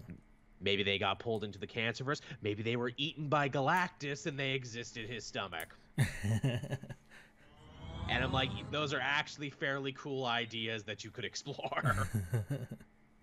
Kali helping us out again. I get they want to replace Danny, but I really like Danny and Luke's friendship and would hate MCU 2 to skip it. Also, shout out to Dexter's great return. Oh, I mean, the thing about comics is that it's always circular. So you're going to get another Heroes for Hire with, Luke and Danny. They'll always come back at some point. Absolutely. Yeah, they're never just going to go away forever. The status quo is always returned to. Oh, Cosmic Rejects with a good one there. Bionoids, biological androids. I like that a lot, actually. The Bionoids. That sounds like an 80s toy line. The Bionoids. Yeah, and they'd be like made of cheap plastic and shatter the minute you touch them. Tell me about it. Oh, I guess we also need to talk about Black Knight. Judging by all the promotion they did for this movie, it really seemed like he was going to be in it more than he was. Yeah. We didn't really talk about it, but I didn't particularly like Cersei's relationship with both Icarus and Kit Harington's Black Knight, Dane Whitman. Like there was no chemistry there. There was more chemistry between Droog and Bakari. There really was, wasn't there? And it was weird because we picked up on Cersei's story. She's like been with Dane for like a while. He kind of sort of knows they're Eternals, but like kind of like puts it out to like Sprite just making shit up. That did need a little bit more time where it's like, okay, so this lady has been a warrior queen. She's been all over the world. Why does she like Kit Harington so much? Yeah, what attracted her to him? Specifically, and I kept waiting for the reveal where I'm like, oh, well, the Eternals are immortal, so surely they have met other Black Knights throughout history, and maybe Dane is like a reincarnation of a Black Knight that Cersei had like an affair with back in the medieval era. And I'm like, nope, he's just a okay. Well, they allude throughout the movie they allude to his heritage because she gets in that ring that was from his family, and he dates it to like the Middle Ages, and obviously Cersei had that ring, or like she bought it. I know she said she bought it, but it could also be alluded to that she maybe like owned it all that time. Yeah, because she makes a point of like, hey, reconcile with your uncle, and then later when they're in the Eternals treasure vault there, it's like, oh, is that the Ebony Blade? Nah, just Excalibur. Just Excalibur.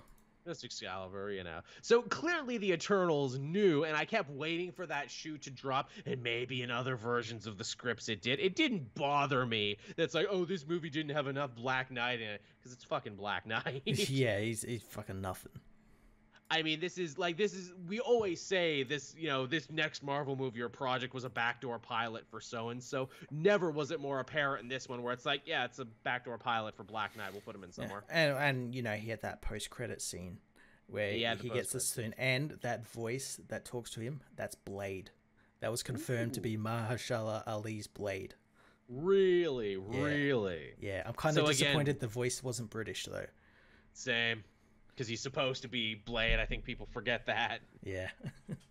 Which again is, the idea that we are heading into a more mystically, magically thing. Was Black Knight ever on the Midnight Suns? Don't know. I know he was on the Avengers for a hot minute. He would definitely be an interesting addition if they ever do Midnight Suns game, because obviously you do Moon Knight, you do Blade, that's what you work up to. You do a Midnight Suns movie. Yeah, yeah. And it's like, yeah, we're the paranormal Avengers. Yeah, so I'm guessing the next time we're going to actually see Dane is the Blade film, I guess. I guess, now that we've seen that they're connected. Yeah.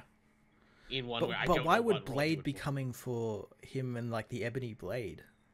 Yeah, I don't know. Well, because in the comics, the sword drinks the blood of enemies, right? And that way it corrupts the mind, and only the pure of heart can wield it without becoming terrible psychopaths, because the idea is throughout history there's been Black Knights who have been heroes and Black Knights who have been like horrible murderous tyrants. Yeah, maybe Blade thinks like the person who wields that blade is like a vampire. Maybe because it drinks blood. Yeah. Maybe in the MCU the Ebony Blade at one point belonged to Dracula. That could be very true, because I don't even know what the origin of the Ebony Blade is. Where is it from? I can't remember. As the chat is saying, Black Knight led Ultra Force. Oh my god, yes he did. He went to another universe and led Ultra Force. Wow, what a fucking history. Oh my god. Werewolf by Night Halloween team up special. Actually, yeah, haven't they mentioned Werewolf by Night is going to be in something, or at least his human name got like name dropped somewhere? Or am I imagining? He's getting a Halloween special on Disney Plus. Okay. Oh, that's a real thing. That's not a joke. That's actually happening. Yeah, they cast the guy who's playing the character. I can't remember what the guy's name was though. That's crazy. So yeah, we're definitely leading up to some sort of Midnight Suns type team. Yeah. So there you go. Yeah, but so yeah, Turtles was pretty fucking good. I quite enjoyed it. I knew exactly, like, watching the film, I was like, yeah, this is exactly how Eternals is in the comics. I enjoyed it because it was different. I feel like for so long people have been saying, like, oh, when is Marvel ever going to break this formula that they have? Then they did it. People were like, and people hated it. Yeah, that's what I found. It's so hilarious about it. They do everything that these people have been crying on Twitter for years, and those same people say, no, we don't like that. Go back to the formula, please. Yeah. And I'm sure a lot of the people who were the noisiest about it, I'm sure it had nothing to do with the fact that Eternals was more female and browner and blacker and queerer, and the one straight blue-eyed white guy was an antagonist. I'm sure that had nothing to do with their distaste for it either, you know. Yep. Just saying. But no, I don't begrudge anyone for not liking Eternals. It is not for everyone. I would argue this has probably been the most creative swing they've taken in a very long time. It is, yeah. It again, when the movie was announced, I was excited for it, but then I was also like, yeah, how can you do a movie with it's gonna like resonate with audiences? You can't just do Guardians of the Galaxy again. Part of me also feels like maybe this should have been a TV show. Yeah, like a 10-part TV show or something. Yeah, that would have been my theory, that this might have done a little bit better on television, because you would have had everyone could have gotten a focus episode. The problem with that is though, I imagine I wouldn't put it past it if that was actually like brought up to the table at one point. The problem is people would compare it to Inhumans. True. Yeah, and they probably don't want that. Also, too, I think Zhao wanted to do this. I think she actually had a pitch because she was a fan. I think so, yeah. Like, they're like, hey, what do you want to do? Would you like to direct a sequel to this, that, or the other? And she's like, give me Eternals. I want to do the Jack Kirby thing. Yeah. It's unique and different. It is, and also lets you know that Zhao's got some pretty good fucking taste, on top of also being an Academy Award winner. I want to do the Jack Kirby thing. Yeah. Because that's like some ultra nerd cred there. Do whatever you want. I want the Jack Kirby thing. The Jack Kirby thing, yeah. The really obscure Jack Kirby thing. Gimme. Now, what do you think about a sequel? Because it's definitely going to get a sequel. Because it's actually making quite a bit of money. Like for a pandemic, for a movie that graded pretty low with critics and audiences, it's making a lot of money. That made me laugh too. Like, oh, Eternals is a flop, a failure, getting bad reviews. I'm like, yeah, it's still getting a massive box office though during a pandemic, which is even crazier. Yeah, yeah. Yeah, I don't know, because they like did so much stuff in this, and now the team is split, which you like never do in writing. You never split the team. Well, again, like going into like the team is split, you could do like an Empire Strikes Back thing, where that movie most of the characters were split up. Right.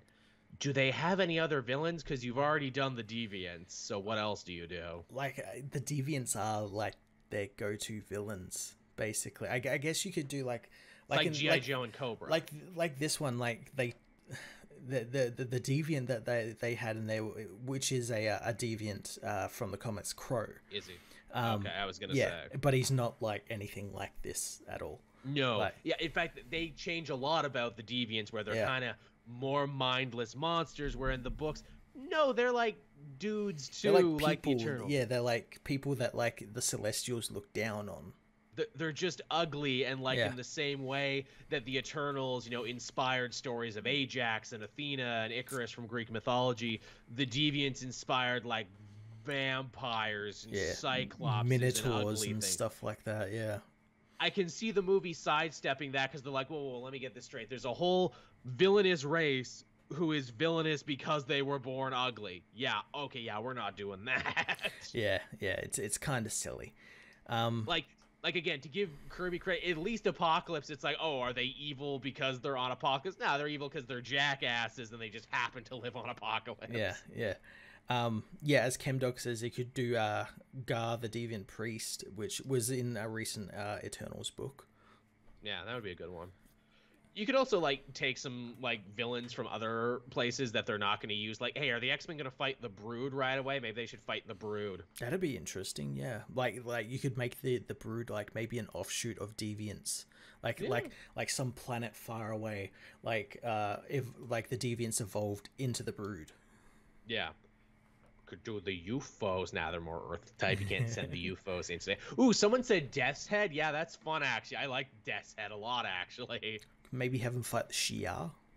Ooh, that'd be fun. Someone said the High Evolutionary. I don't hate that either, actually. That's pretty good, yeah. Do you think as well with the sequel? Do you think now that they've done the art house film? Yeah. Do you think maybe they'll go back to more traditional comic book movie with the sequel? I think so. Yeah, you reckon? I think so. I think they're like, this did fine, but let's, try and, do something a little bit more traditional. Because, like, I don't think they care about reviews that much so long as it makes money. Yeah. But then again, too, it also depends, is Zhao going to win another Academy Award between then until now? Is she going to want to come back for a sequel? Is she going to want to come back is the thing. Is she going to want to... Because obviously, Disney, Marvel probably want to keep good relationships with such a rising star in young Hollywood, who, again, is a freaking Academy Award owner. Yeah. So who knows? Yeah, I could see them, fighting some aliens in that one. Blastar, that's a fun reference. Yeah, again, like, the story would be split in two. Yeah. Because you got the Eternals that got taken away from by Arishem, and then you've got, like, Thena and Pip and Eros having to, like, look for them. Maybe that's their way to, like, make the cast a little smaller.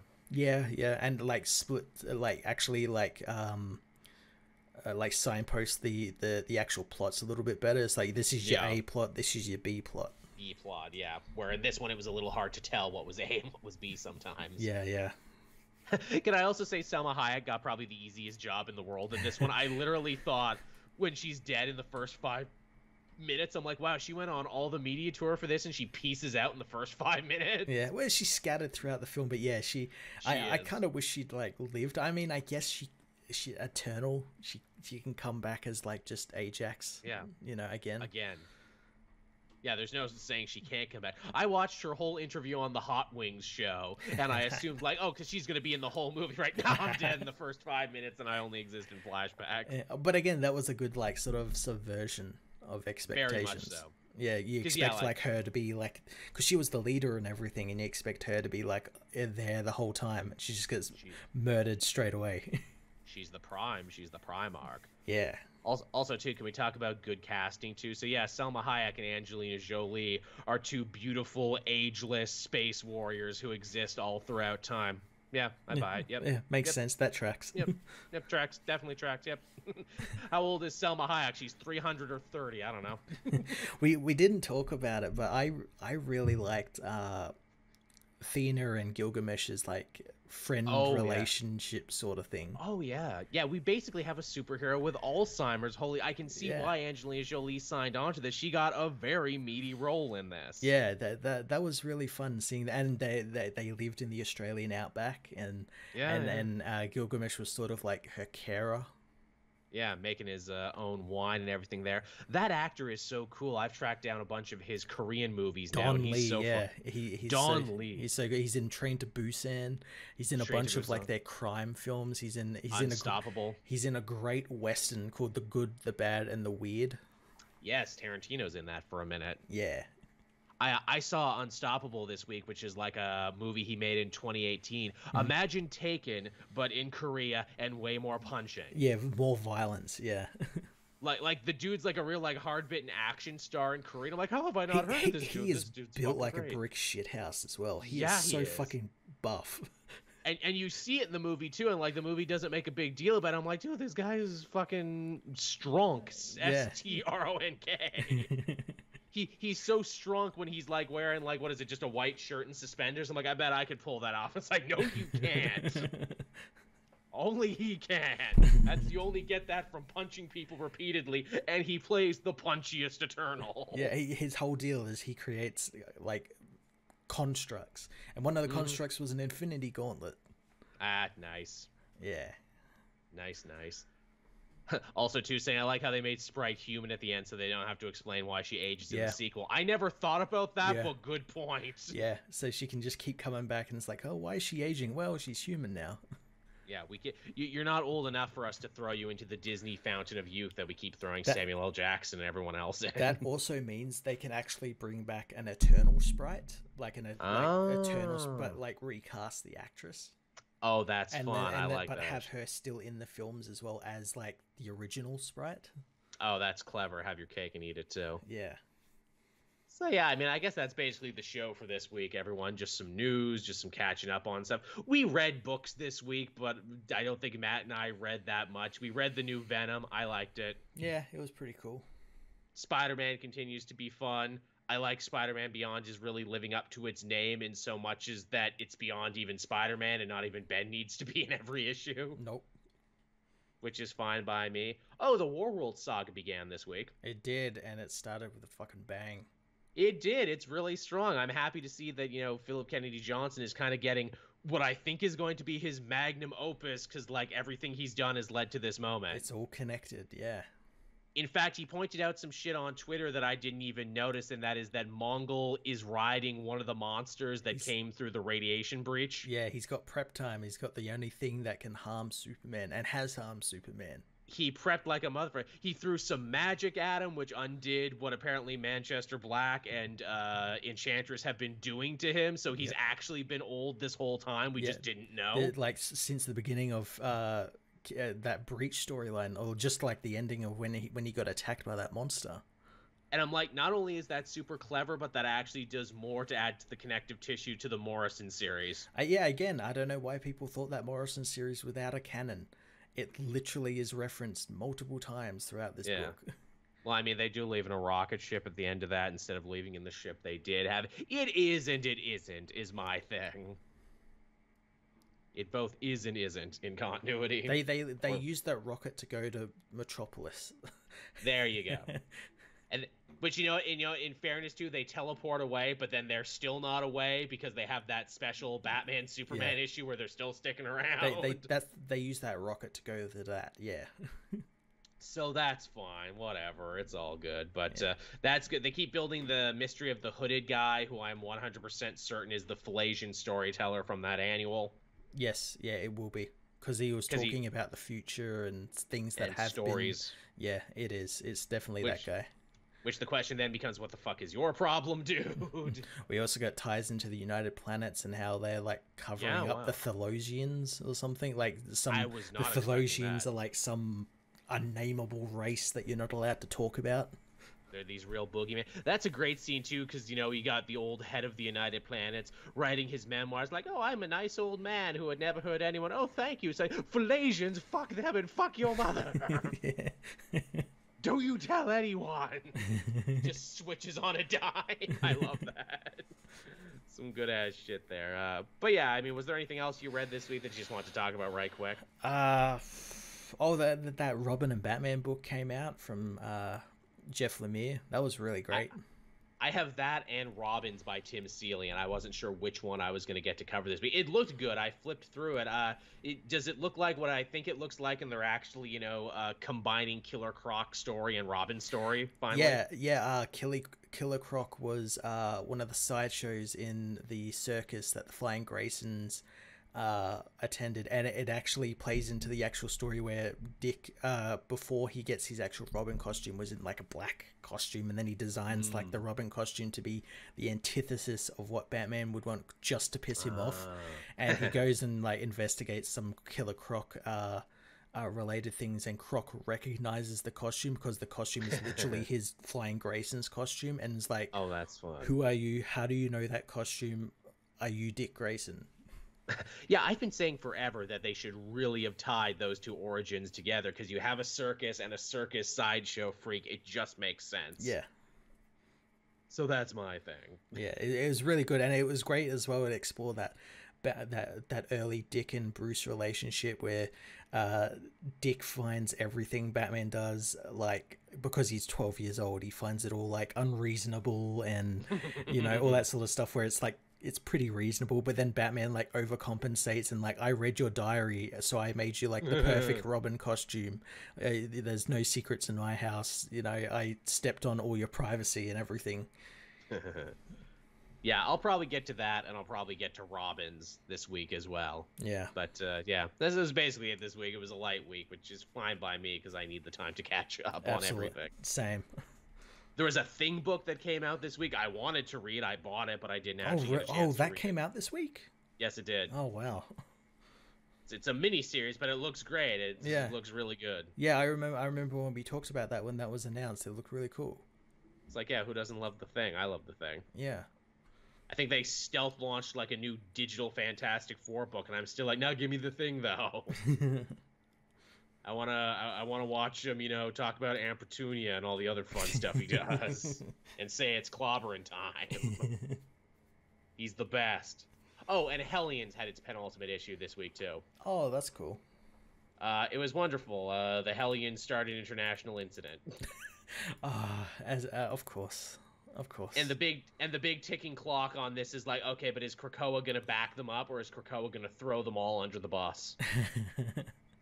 Because they might, because that's like the whole reason the team was created, to have plausible deniability. Yeah. And it's Orphan Maker who does it. He kills a couple dirty cops. Of course it's fucking Awesome Maker. Because he's a child, and he kills two dirty cops, and he's like, what did I do? And it's like, oh, you might have just fucked us all, Orphan Maker. I'd love if that's what brings Krakoa down.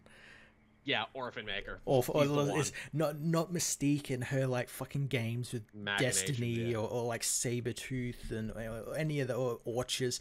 Just fucking Orphan Maker, often two corrupt cops.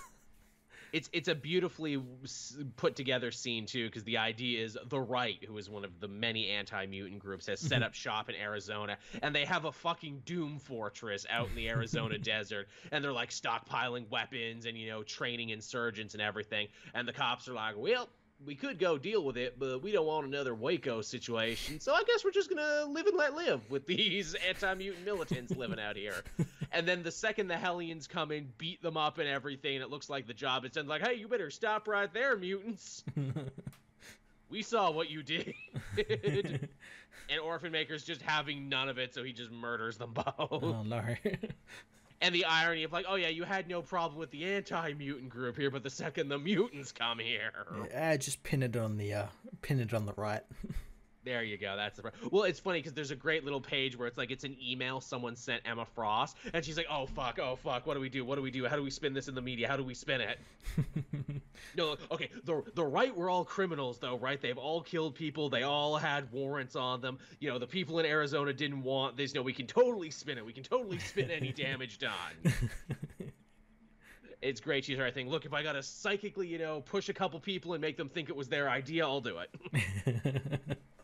It's very fun. Very fun book, Hellenes. Can't believe the next issue is going to be the last one. Yeah. Oh, wow. Yeah. All right, then. Is that everything, Matt? I think we did all the things. I think so, yeah.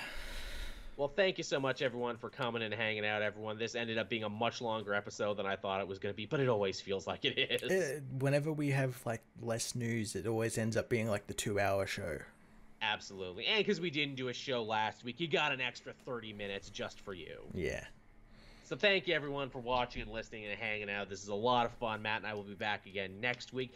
As always, if you want to help the show, you can become a patron for as little as $1 a month. We try and get you the audio version and the video version right away before it goes live on Wednesday. Ad-free, which is good if you're interested in that kind of thing.